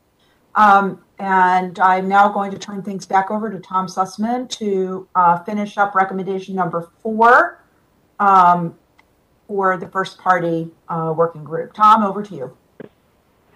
So as my initial introduction to this issue pointed out, DHS is the agency with the largest number of first-party requests. Most of them immigration or exclusion or otherwise related to refugee status and so on. And we really looked hard at that because we heard from a lot of the lawyers who deal with the various sub-agencies who believe this is one of the biggest problems that they have. The agency has tried to streamline process to speed up responses, but the parties tell us that it's not entirely successful. And so we really looked hard and tried to figure out what can we say and what can we do, because we felt that something needs to be done. Now, I'll say that,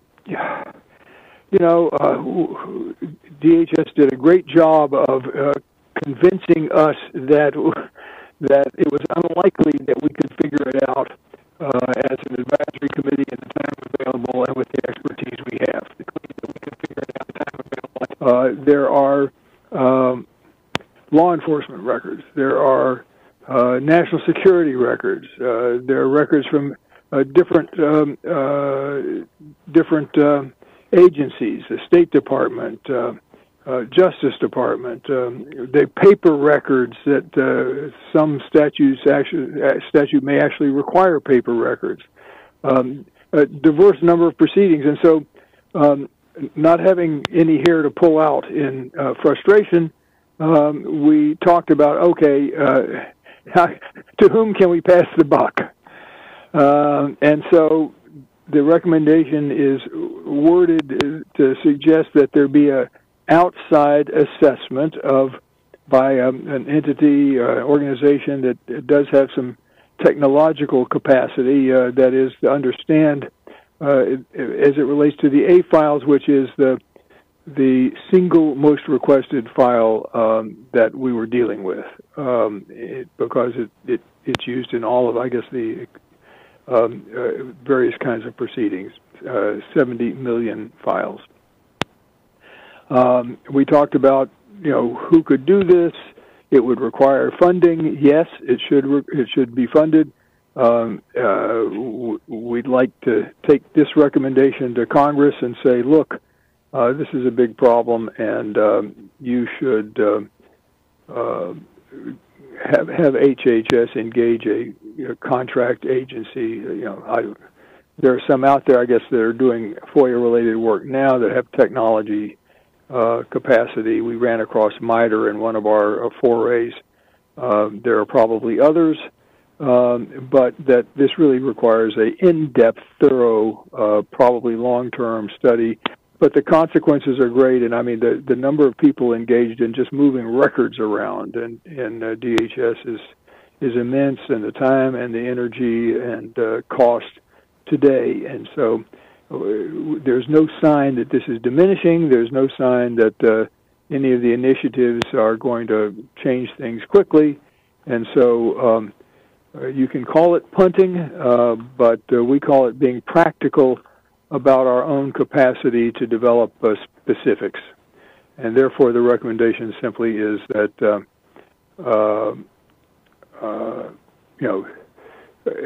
an assessment should be initiated as it relates to the A files, and we suggest in the discussion that probably should be a non-governmental entity with expertise in developing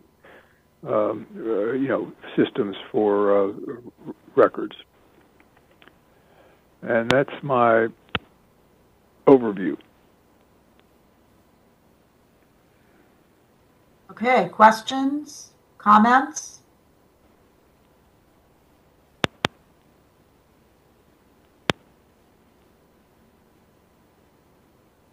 I thought this was going to be a controversial topic. This is Alan Blutstein from America Rising.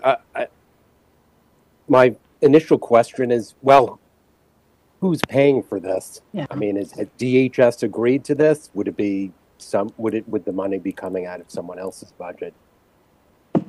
Well, as I think I said, this is Tom Sussman, our preference would be for Congress to, if I were the FOIA angel, I'd say Congress should direct a study and fund it. On the other hand, this is clearly costing DHS a great deal of money every year to deal with these files, and perhaps it could see its way to finding an ability. We're not talking about,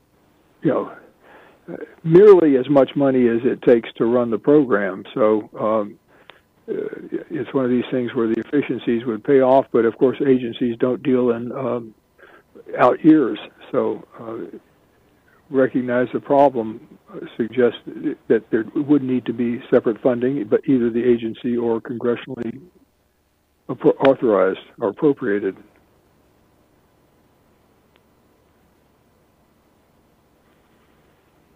So this is Kel. I have a question about this. When we're talking about what they're looking into, vendor, or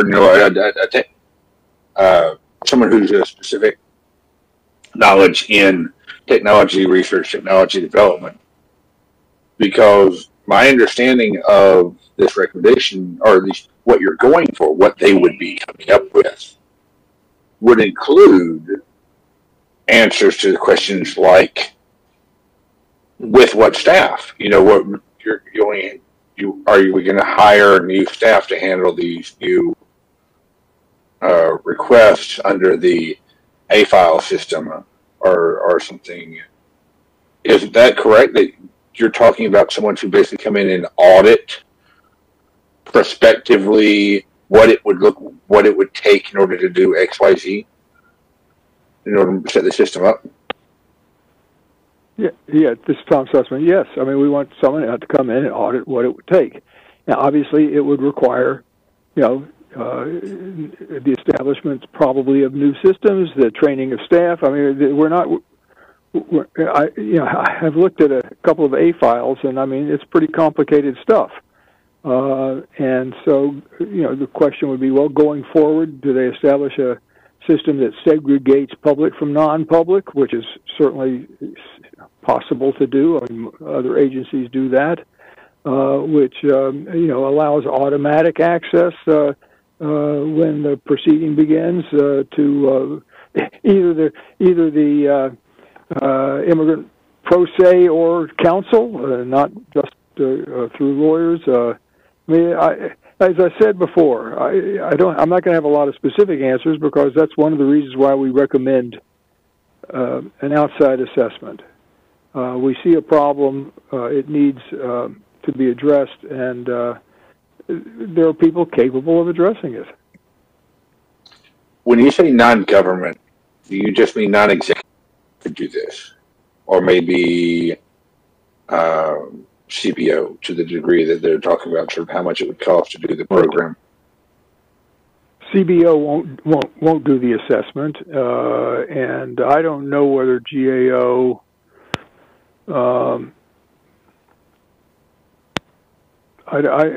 someone else may have an answer to whether GAO has the competence to do this kind of in-depth assessment. It may be.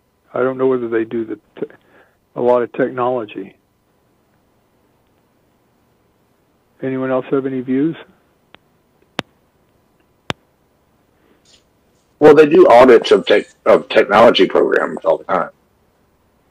But this is a little bit beyond their scope. I mean, in my imagination, because you'd be asking them to sort of prospectively design a system that would do X, Y, Z. I think that if GAO were to do it, they would do an assessment of basically what you've done. Is this a problem? and what are alternative solutions for what are the possibilities for fixing it? It wouldn't just be go forth and design the system. Kel Thompson, we're trying very hard not to get into the micromanagement of what it should be done. I do think that your suggestion that maybe GAO could do it, well, since the recommendation simply says it should be initiated, it would be quite easy for us to, if my colleagues who were involved in the task force and subcommittee agreed, to amend the commentary to say, the assessment would be performed by a non-governmental entity with expertise in research development, et cetera, or by the governmental accountability office, if appropriate, or something that's pretty simple in the commentary. Well, how about just a non-executive branch entity instead of non-governmental? If they think that they can get what is someone from inside the executive branch, at the GSA and their technology division, I don't want to micromanage this.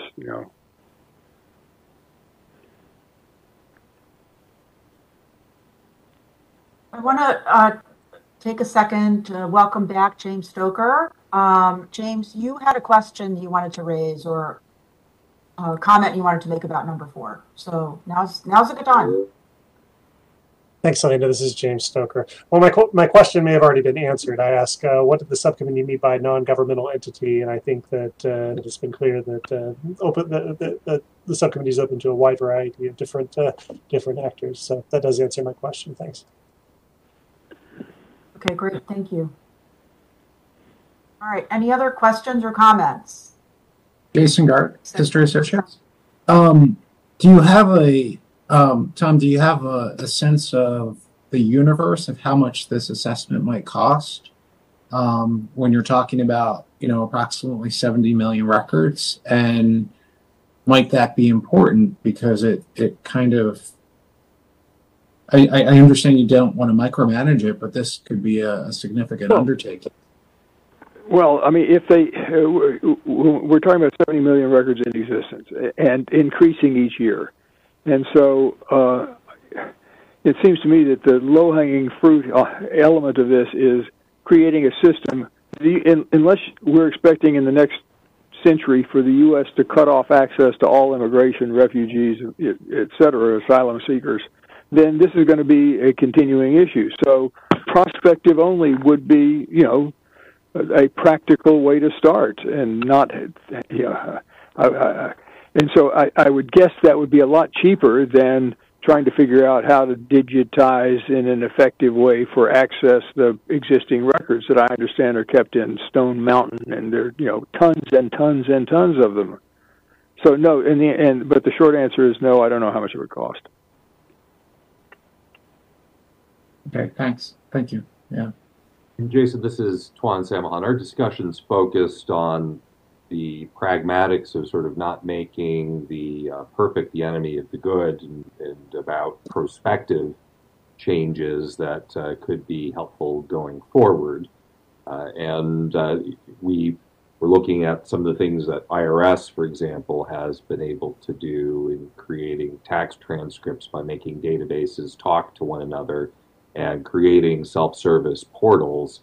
And again, the idea is that these A files are frequently requested, but again, there is a mix of materials in those A files that makes the process very labor intensive.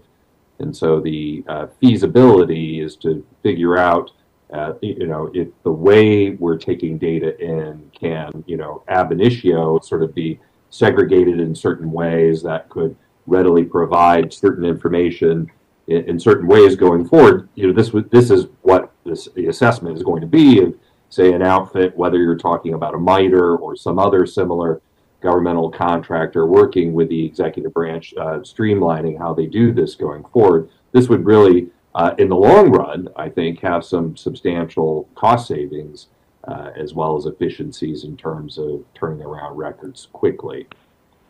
That was the object.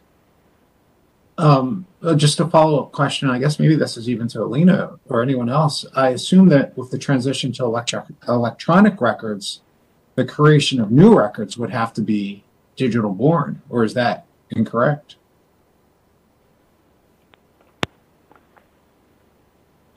I can't tell you I'm honestly sure about the answer 100%. I would say it sounds logical, what you're saying.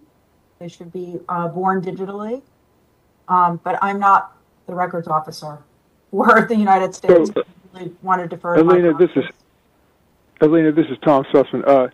When we discussed this with DHS, we were told that they have a requirement for keeping paper records for some historic reason. So obviously that would have to be addressed by Congress if it's legislated. Yeah, thanks for the reminder, Tom. You're absolutely right. That's at least for DHS, yes. But does that mean, Jason Gardigan, does that mean that they should not also then meet the electronic records requirement? And again, this only helps you. I honestly don't know the answer, but I will note it and take it back to the folks who do know the answers to those questions. So I will circle back to you.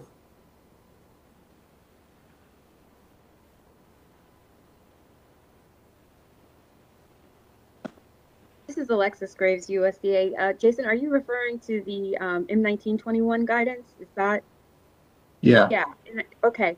So yeah, obviously we've got that December 2022 deadline fast approaching. The reality is that, a lot of the work, the inventories that would have to be done with respect to records management couldn't be done, obviously, in the last 2 years while we were in a maximum telework work posture.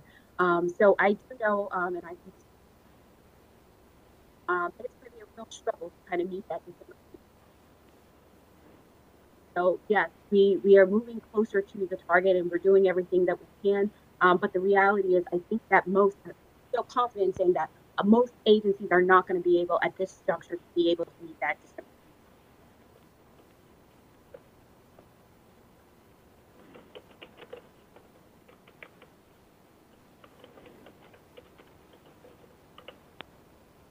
This is Alina Simo again. I don't think the answer, though, to these great questions, Jason, would necessarily affect the recommendation.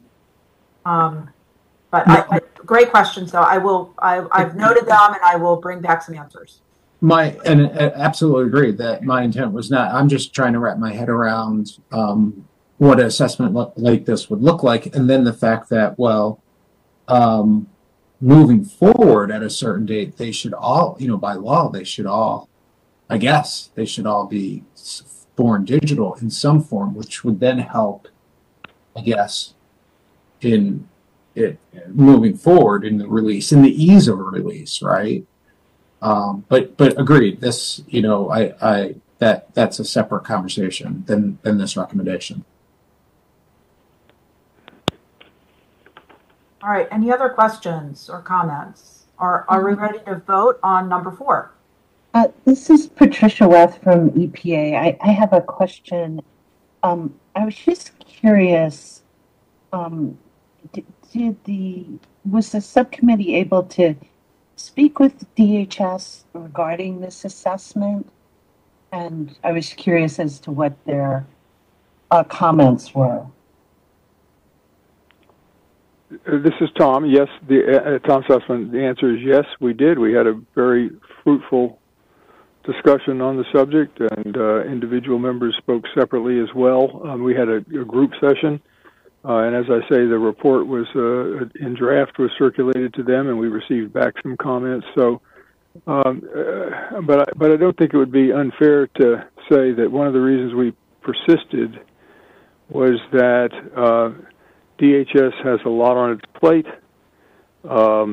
and they didn't. Our discussions didn't suggest that they were going to be undertaking at their own initiative any major changes. in the foreseeable future. And I'm not saying that they don't recognize a problem. I think they do recognize a problem. Jim Holzer, who's sort of the top guy over there, is used to be over at OGIS. He understands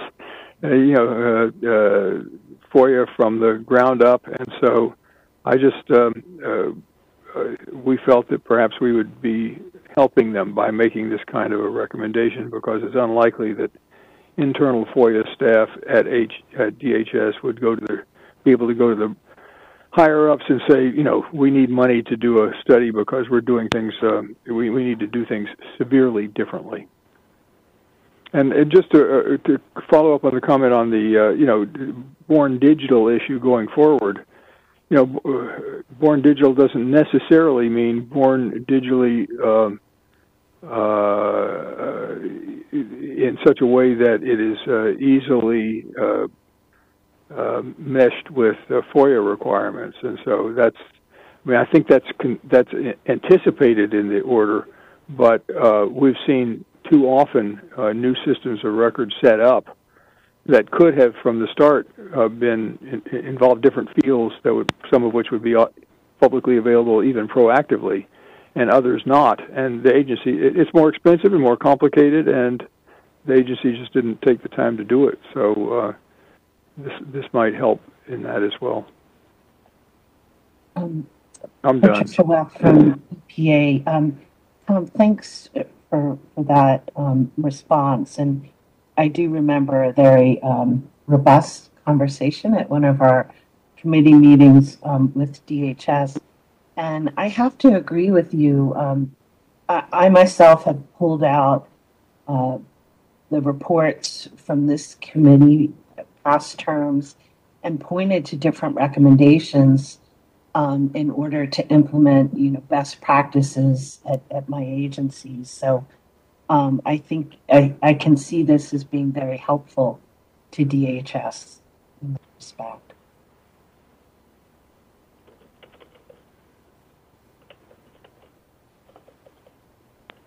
Okay. Keeping an eye on the time. It's 12:22. We still have a lot to get through.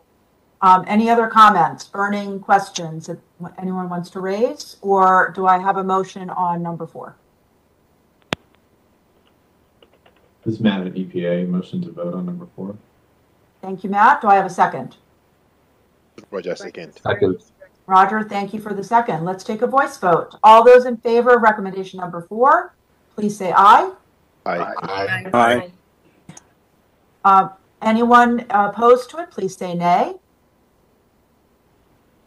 Are there any nays? Anyone abstaining? I'm from DOJ abstains. I'm also going to abstain. Martha, did you get all of that? Yes, ma'am. Everything is tracked. Thank you. Okay. All right. So I believe this concludes the process subcommittee's presentation for today. Tom, thank you very much. Thanks again to the working group. You guys did a fabulous job. I'm going to keep things moving and turn it over to the legislation subcommittee. Patricia Weth and Cal McClanahan are the co-chairs. Patricia and Cal, I'm turning it over to you, and you guys can drive from here. Oh, well, I immediately, Patricia Weth, EPA, immediately want to pass this over to Dave Coulier, who is head of the Reimagining OGIS working group. He has a potpourri of recommendations to discuss. Thank you, Patricia. Thanks for that. I'm Dave Coulier, an associate professor at the University of Arizona School of Journalism and board president of the National Freedom of Information Coalition. The previous committee term recommended that Congress, quote, strengthen the Office of Government Information Services with clear authority and expanded resources. That was the recommendation. So we decided in this term our working group would flesh that out a little bit more with more specifics. So thanks to members Tom Sussman, Patricia Weth, and A.J. Wagner for work on this. We gleaned dozens of previous writings and research listed and annotated in Appendix D of this report. I hope everyone's had a chance to look through. And we consulted with dozens of experts, including requesters and agencies, and directors of FOIA oversight models in Connecticut, New Jersey, Pennsylvania, Ohio, and from some of the more than 80 nations that have alternative dispute resolution agencies, enforcement agencies, as it were. The list of those 40-some people are listed in Appendix A of this report if you want to take a gander. Now, you can see in the report the 7 recommendations to Congress and archivists approved by the Legislation Subcommittee last month. I want to thank everyone who contributed to these ideas, which led to basically 15 iterations of this report as we continued to gather information and revise. Some of us wanted additional recommendations, some wanted fewer, and many questions still need to be answered. In the end, I think we have some solid proposals for Congress and the archivists to consider. Really, I think it's a great starting point to get this discussion going, and it's not going to end today. We want to say that these recommendations are not an indictment of the people at OGIS. They've done a good job with the resources they've been provided. Also, it's not a criticism of the archivist, Congress, the courts, or the federal government overall. Rather, I think the takeaway is that we acknowledge the system doesn't work as well as it should, as well as it could be for requesters and agencies. We all know that, and we can learn from what others have tried, quite successfully, I might add, to save agencies and requesters time and money. And perhaps these recommendations could save taxpayers money by avoiding needless litigation. So as we go through each recommendation, I'll take copious notes. I'll update the report as needed. I've already received suggestions, corrections, things like that. So we're on to version, I think, 16 now. And I'd like to mirror Tom Sussman's earlier comments on the A files. We don't have every single detail nailed down. And I don't think we're going to get it all nailed down today, or even May or June. No doubt there'll be many insights and questions that need to be addressed. That's why one of the recommendations is that the specific details be researched and fleshed out in a study. See page 16 of the report for just some of the topics that need further investigation, and we can certainly add more to the list. No doubt, I suspect each recommendation will be approved unanimously today and quickly, but there is a chance maybe we'll have to continue into May, and I'd certainly provide an updated report with the wordsmithing if that happens. So with that, let's get started with number 1. And we wrote these, again, very succinct, the ideas, the committee, we just want to get there. So number 1, Congress gives OGIS the authority to make binding decisions. This is probably the most important recommendation of them all. It's something we looked at really closely in these other jurisdictions, and we think overall whether how it's done and the details, we'll have to figure that out. So open up to questions, discussion on this first recommendation. This is Kristen Ellis from the FBI. At what point in the process do you anticipate OGIS would be getting involved to make a binding decision? Is this request going through initial processing at the agency and then an appeal at the appellate authority and then to OGIS? At which time then somebody could go to court? That's a great question, Kristen, and some of that's discussed in the report, but there are different ways of approaching it. I think that has to be figured out. We don't have the definitive answer. We looked at Pennsylvania where a requester gets a denial, they're not happy with that. They could, there's situations where they could choose. They could file suit immediately, just like some organizations do today, right, after day 20. Maybe we would want them to first do an administrative appeal and have that worked out with the agency before they would go to another situation. All of that we don't have defined, but certainly needs to be worked out in conjunction with, talking to more of the agencies, I think, to include in that. So I hope that doesn't really answer your question, other than there are different approaches to that. And as a follow-up, when you say binding decision, OGIS looks at a request, determines that the agency, for example, improperly withheld information. does the agency have the ability to appeal that decision anywhere? Yes, absolutely, and that's clearly outlined in the report. I think we see that everywhere, that there is, courts are still the right place for the last resort. So if an agency feels that the decision is not good, they could certainly go to the courts to challenge it, and that's how it works in Connecticut, Pennsylvania, elsewhere, everywhere, really, for the most part. So absolutely, as it turns out, only 3% of decisions in those cases in those states are challenged in court. So something seems to be working well there. They seem to be making decisions that most people tend to agree with. But certainly, Kristen, and that's a great question. Follow up to my follow-up, and then I will let other people have opportunities. So would it be the agency suing OGIS over the decision, or would it be the agency suing the requester? Boy, you're just nailing the questions that are so important and need to be answered. And once we worked through for months on, that again is a question to be just figured out. Certainly, we don't want to set up a system where agencies turn around and sue the requester, and the requester all of a sudden has to hire an attorney to defend him or herself in court. I mean, that's not a good process at all, and it would chill requesters, certainly. So we don't want that. And then what? Do they sue OGIS? OGIS doesn't want that. So we have to figure that out, and we have to look more closely at how that's playing out in the states and all the other nations that do this. But I think from what I hear, that's a nut that can be cracked, that we could come up with something to make that work. Good questions. I think you hit the biggies. Maybe we've dispensed with those, and we can just approve everything now.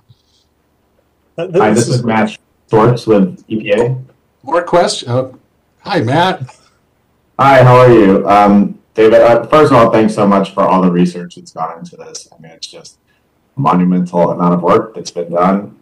And thanks to Kristen for her question. She took care of most of my comments, so thanks for that. But I did have some concerns with this first recommendation. I mean, I do think that OGIS would have to exponentially expand in order to handle this across the government. I think, honestly, it would delay decisions for requesters as well, because just, there's the increased burden on agencies having to coordinate with OGIS, the FOIA folks, that would cut into their time handling other requests. And then, I don't know how OGIS would handle this within the 20-day time frame. So does that mean you would have to amend the FOIA and expand the 20-day time frame? So I think there are a lot of questions here that could possibly be flushed out with recommendation 6. So I'd be interested to see what those studies come back with before voting on this, to be honest.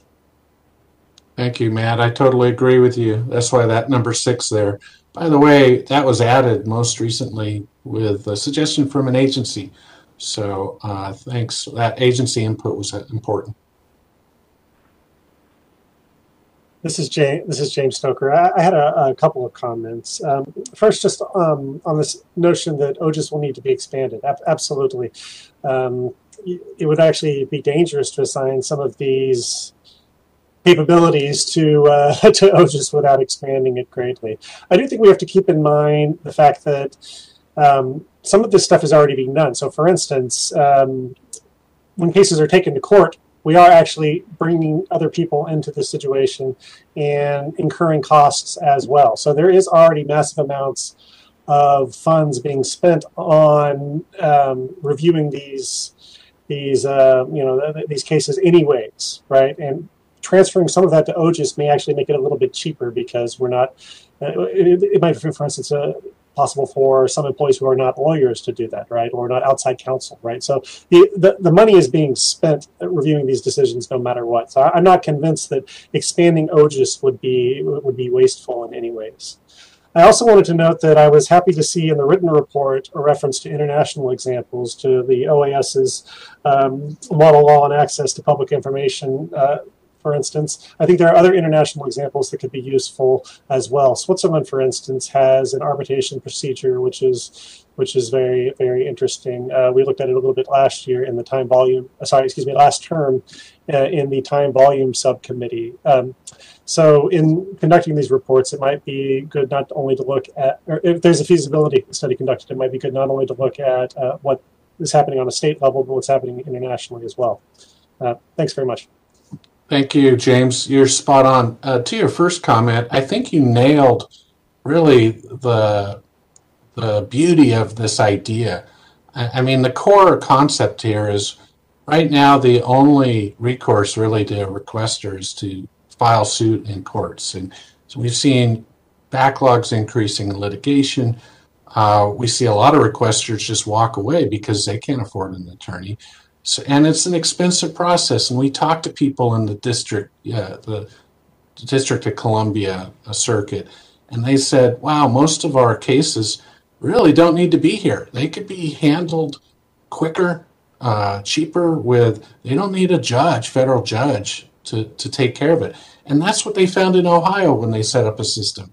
So they're diverting the quick hit disputes away from the courts and getting them settled quickly. In Pennsylvania, most of the disputes are settled within 30 days.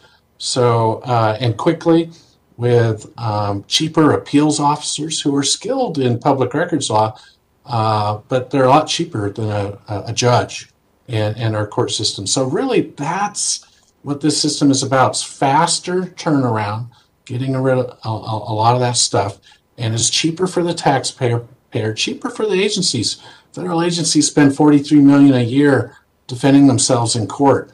That we shouldn't be relying on that as the sole remedy, other than mediation that's still allowed now. Anyway, I just wanted to mention some of that because I think you really hit on why this is important. This is Kel. One of the things that I can sort of bring to this discussion is, and someone mentioned it in the chat, but I can sort of expound on that. A while back, the DC Circuit had a mandatory mediation policy. It was a pilot program, and they said that for all FOIA cases and all employment cases, but we won't talk about that, for all FOIA cases that got appealed to the circuit, you had to go to mediation. And you had to have at least one meeting. And it was a good idea in theory that did not at all account for the fact that there was literally no incentive for the DOJ attorney or the agency to do anything because they'd already won the case. And so my personal experience, my experience of other lawyers and pro se people who went through this, were that the mediations were basically a waste of time, because the agency would go into they'd send the DOJ lawyer to the meeting, and then they would sit there and they would ask sort of, how will you compromise? And the lawyer would say, we won't. And then that would be the end of the mediation. And it got so bad that at one point, an agency withdrew from mediation rather than answer the mediator's questions. And so they were able to do this because there was no cost to it. There was no ability to do anything to force them to stay in the mediation or to have a binding decision.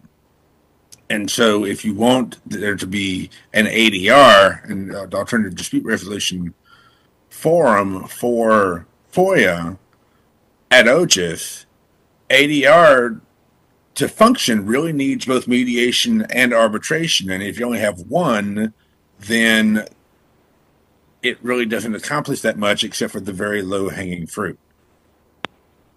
Thank you, Kel. All right. Any other questions, comments? We have 7 recommendations. I certainly want to hear folks. I'm taking notes. But other thoughts? Jason Gardner. Yeah, and David, we spoke about this yesterday. Well, first of all, the group, I agree with everybody else that this is just very thoughtful and very well laid out. I differ with Cal. I think that the example is really the Armed Services Board of Contract Appeals that's been around for 50 years. It's an ADR forum. It issues binding and non-binding decisions. It's neutral, it's independent, and it's the place that defense contractors and the government that get into conflict come to mediate. And they have accelerated processing for small claims. You don't have to represent yourself. You don't need an attorney. You can go there. And I think that that's what's lacking, and it takes a huge amount of things out of the legal system and gets it cleared prior to that. So, it's something that's been very successful in the federal government. It's something that, you can be tweaked and used as a model for this. So again, just excellent work, David, and your colleagues. Well, thanks, Jason. And based on your comment, I added to page 16 a bullet point that part of the study needs to investigate other potential models to all, like within the federal government existing. So the copyright small claims court that's been created, there's a variety of these things that are already out there, and maybe that would be better. Maybe making OGIS like one of those, or creating a whole new agency, a whole new entity. Again, I don't think these recommendations as worded like bind Congress to do exactly as worded. Maybe a study would say, well, that was great, but maybe we need to create this other thing instead. That seems to make more sense. But the main point of recommendation was to create some entity that has binding authority that diverts stuff from the courts. And it could be what you brought up. Thanks, Jason. Any other thoughts? Dave, this is Allison from Commerce. So would this mediation, would it be a required step? Is it something that the requester could opt into if they want? How do you foresee that? Well, the way the report's framed now is OGIS would have kind of two divisions. One would be mediation, and the other would be adjudication. And that's kind of how a lot of these other folks set it up. So maybe someone wants just to go to mediation, and that's fine. And it gets settled that way. In Ohio, it starts that way. But if that doesn't resolve it, and sometimes that happens, a lot of times that happens, so then OGIS would have the ability to go straight to adjudication, or perhaps the requester would want to request straight to adjudication. So again, that's one of those details that probably needs to be fleshed out a little bit more, and there are different systems to set that up. But that's a good question, how those could work, either or. There's some agencies where you have to pick as a requester. You have to pick mediation, or you have to pick adjudication, or you have to pick litigation. Most of them kind of are a little more fluid, so we'd have to look at those closely. Okay, thanks. Yeah, thank you. Any other questions before perhaps a motion on number 1 to get a sense of the mood of the room? Any motion? So moved. Jason Gart. Thank you, Jason. Second? Kel, I'll second. Okay, Kel, thanks for the second. All right. I don't know, Alina, am I usurping your power here? That's okay. We'll go ahead and take a voice vote on number 1. All those in favor, please say aye. Aye. Aye. Okay. All those opposed, please say nay. Nay. Okay, we're going to have to break that down. I heard Kristen Ellis say nay. Allison, did you say nay? Nay. Allison Dietrich said nay. Did I hear another nay? And Matt Schwartz, EPA. I'm sorry? Matt Schwartz, EPA. Matt Schwartz, EPA was a nay. Okay. Patricia?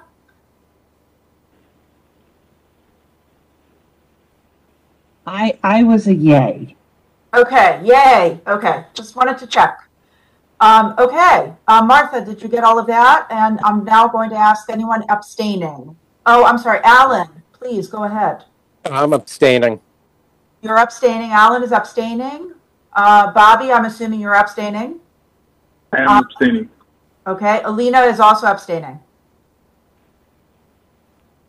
All right, Martha, how does that pass? How many votes do we have for aye? I'm counting them right now. 12 yeses. All right. Three noes, some abstains, and some absences. Okay, so that's not, does that give us a general majority? Yes, because we have 20. Well, we have 18 19 people present. people that, present and 12. 18 people are present. Correct. 12 out of 18? Okay, so I believe this recommendation passes, Dave. Okay, thanks. All right, So moving on.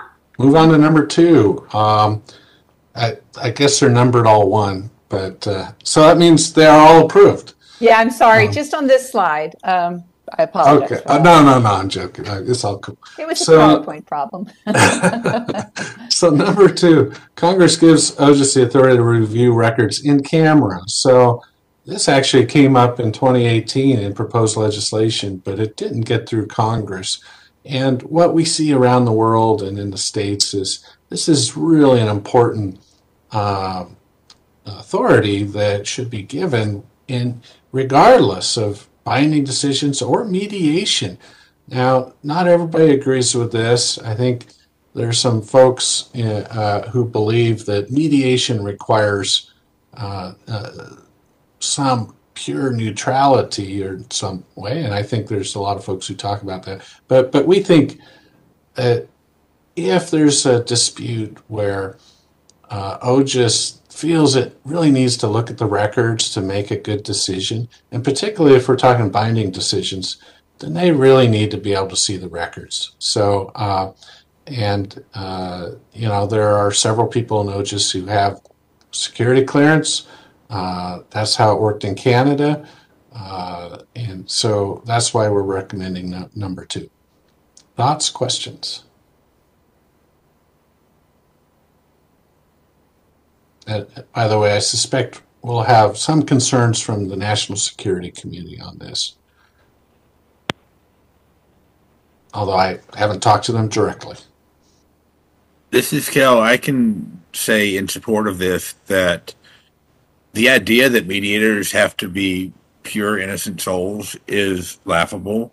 This is what happens all the time when you have a mediation, or let's say you go to a magistrate judge, which is, if we're doing the binding decisions, we're sort of following the magistrate judge model. Then I've been to many mediations with magistrate judges who were not issuing binding decisions, who were just serving as a settlement conference, who would go one or the other. They do the satellite diplomacy back and forth between the parties, and the judge would come to me and say, "You're completely wrong here.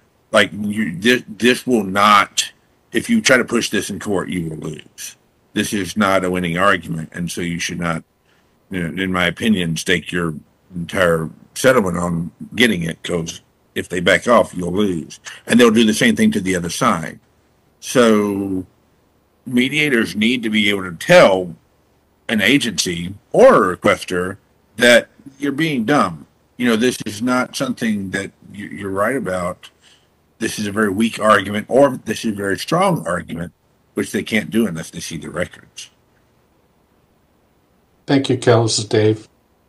And a bunch of experts I talked to on this, a lot of the folks cited in the sources, they kind of agree with what you're saying, Kel. I'm sorry, go ahead. I interrupted. Sorry, this is Kristen from the FBI, and at the risk of overstating my scope of representation here as a member of the intelligence community, I can confirm, Dave, that in fact, the national security groups will have concerns about OGIS having access to in-camera review, classified, including very highly classified records. Also, just from a law enforcement standpoint, with law enforcement records, that creates additional risk as well in our ability to do our jobs. So I think that this is going to be a problem for folks that work in this area. I see your point. Other thoughts, questions on that? Yeah, I had a follow-up to that. This is Matt at EPA. Would it be possible to reword this to give OGIS the authority to review records in camera that are in dispute, for example, under exemptions 5, all privileges under exemption 5, but not law enforcement records under 7, or national security records under 1? Have we considered that? We actually didn't talk about that, but maybe that's something that what do the other working group members think on that? It's might be some compromise. Yeah. Thoughts? Anybody have thoughts on that?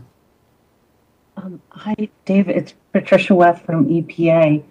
I like Matt's suggestion a lot.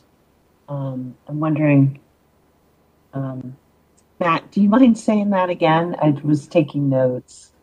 Sure. I thought, if there are concerns from the intelligence community and from the law enforcement community, perhaps we could sort of partition out that OGIS has authority to review records that are withheld under specific exemptions, like exemption 3, certain statutes, certainly exemption 5, exemption 6. I mean, personally, my feeling is no. I think if anyone needs oversight the most in our country, it's the intelligence community. No offense to my comrades here. And it's even more important that someone has the ability to take a look and make sure that they're, doing the right thing. But I'm just one vote, and I'm open to other thoughts and or amendments to this recommendation. This is Patricia Webb from EPA again. Matt, there was a portion in your suggested language where you said, I think you said excluding records, law enforcement and intelligence records. Was that, am I capturing it correctly? Yeah, that's right. So basically exemption 1, exemption 7, if there has to be a compromise, maybe we can do it on the basis of actual exemptions under which agencies withholding records. I definitely understand David's concern, which I agree with, but I'm just wondering if this is a fair compromise. This is the reason that I would, besides the obvious that this is sort of my bread and butter, the reason I would push back against this is that giving OGIS this authority, especially if you have like the binding decision ability or even mediation, would actually encourage people to go to OGIS over court, because right now there is, while judges have the right to in-camera review of any documents, they don't exercise it very often. And in fact, if you even ask for in-camera review, the DOJ lawyer will throw 10 pages of briefs at you about why in-camera review is such a waste of time, because, oh my God, we could not possibly do in-camera review because look at this declaration. And so if a requester is dealing with, and it's even worse in sort of national security cases and law enforcement cases, if a requester says, okay, I can go to court and fight against a declaration where the words have been expressly chosen to defeat me, or I can go to OGIS where they will more likely than not look at the actual record. Well, I would go to OGIS first. Because then if OGIS tells me, yeah, you're not going to win this fight, then maybe I don't go to court. Mm-hmm. And as to forgetting about sort of which is bad actors, which is good actors, I don't want to say that the intelligence community needs more oversight than anybody else, sort of like David said, but I will say that the cases where the information disparity in court is the greatest is B1, B7. And that is where it is. The agencies are given a tremendous amount of deference by the court, and something like OGIS is needed because absent OGIS, you're sort of at the whim of a judge who feels like going against the DOJ law. Okay, I'm going to have to step in. Thanks, Cal, for that comment. I really appreciate it. Dave, I'm going to have to step in because I've polled folks and I've gotten some feedback. Some folks have a hard stop at 1 p.m. today. I have a few folks who told me they can stay a little bit over, but we're definitely going to have to pick this up again in May. That's why I'm very glad we had this meeting today in April, because I had a feeling we're going to still have to carry some things over to May. So we will pick up again with all of these proposals in May, if that's okay with everyone. Cal also wants to present something he will present in May.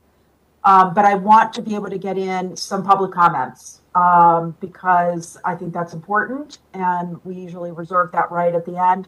For those of you who can stay for a little past 1 o'clock to hear public comments, I would appreciate that. So with that, Michelle, please go ahead and give the instructions for anyone who wants to call in. Absolutely. So, ladies and gentlemen, as we move to the public comments session, please limit your comments to 3 minutes. Once your 3 minutes expires, we will mute your line and move on to the next comment. So once again, if you could limit your comments to 3 minutes, that would be great. Thank you. Okay, while we're waiting for people to queue up on the telephone line, I'm going to ask Jesse Hartman from OGIS. I understand there are a couple of comments or questions that should be read out loud. Jesse, over to you. Hi, yes. We have 3 comments for the committee to consider. 1, please consider including a placeholder for next year's committee to review whether OGIS and or DOJ OIP should be able to make referrals to the Office of Special Counsel to deter egregious behavior. Number 2 priority is adequate funding and authority for DOJ OIP in their compliance oversight mission. Bobby Talebian is drowning.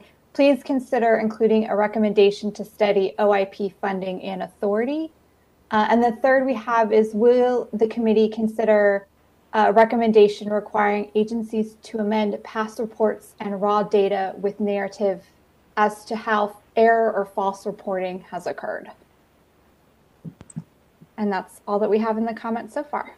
Okay, thanks, Jesse. Anyone on the committee want to offer any responses to those or not?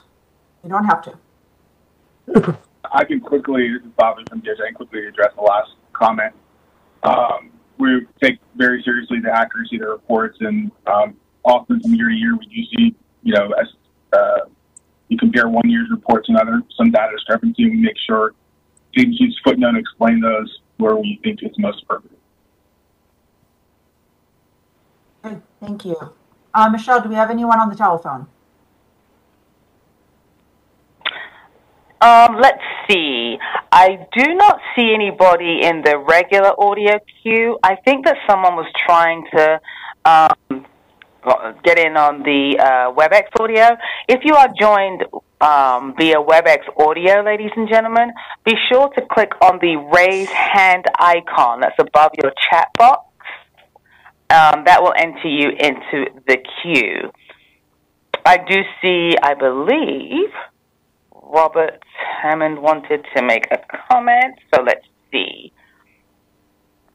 how Robert is joined.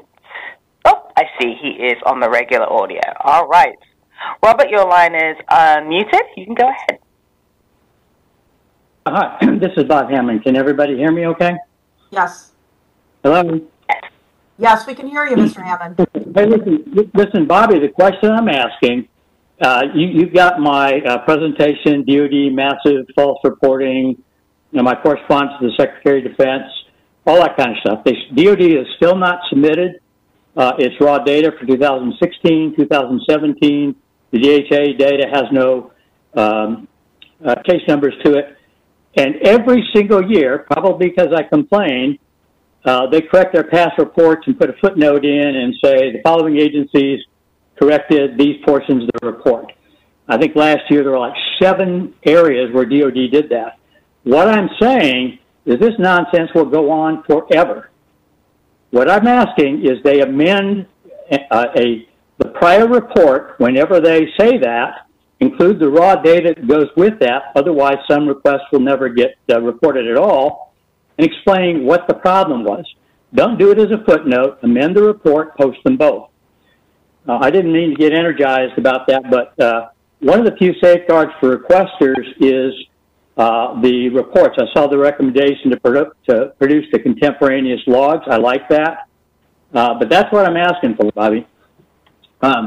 Listen, so I complain a lot. I put a lot of good comments about Defense Logistics Agency. I think they are one of the premier agencies in the world when it comes to artificial intelligence, records management, the whole works. Those are in the chat line on YouTube. I hope they will agree to join your committee next year. They put RM and FOIA under their information operations area, and they use information as a warfighter enabler. So they're really good at it, and I hope that they will consider investing the time, and they have got an absolutely awesome staff.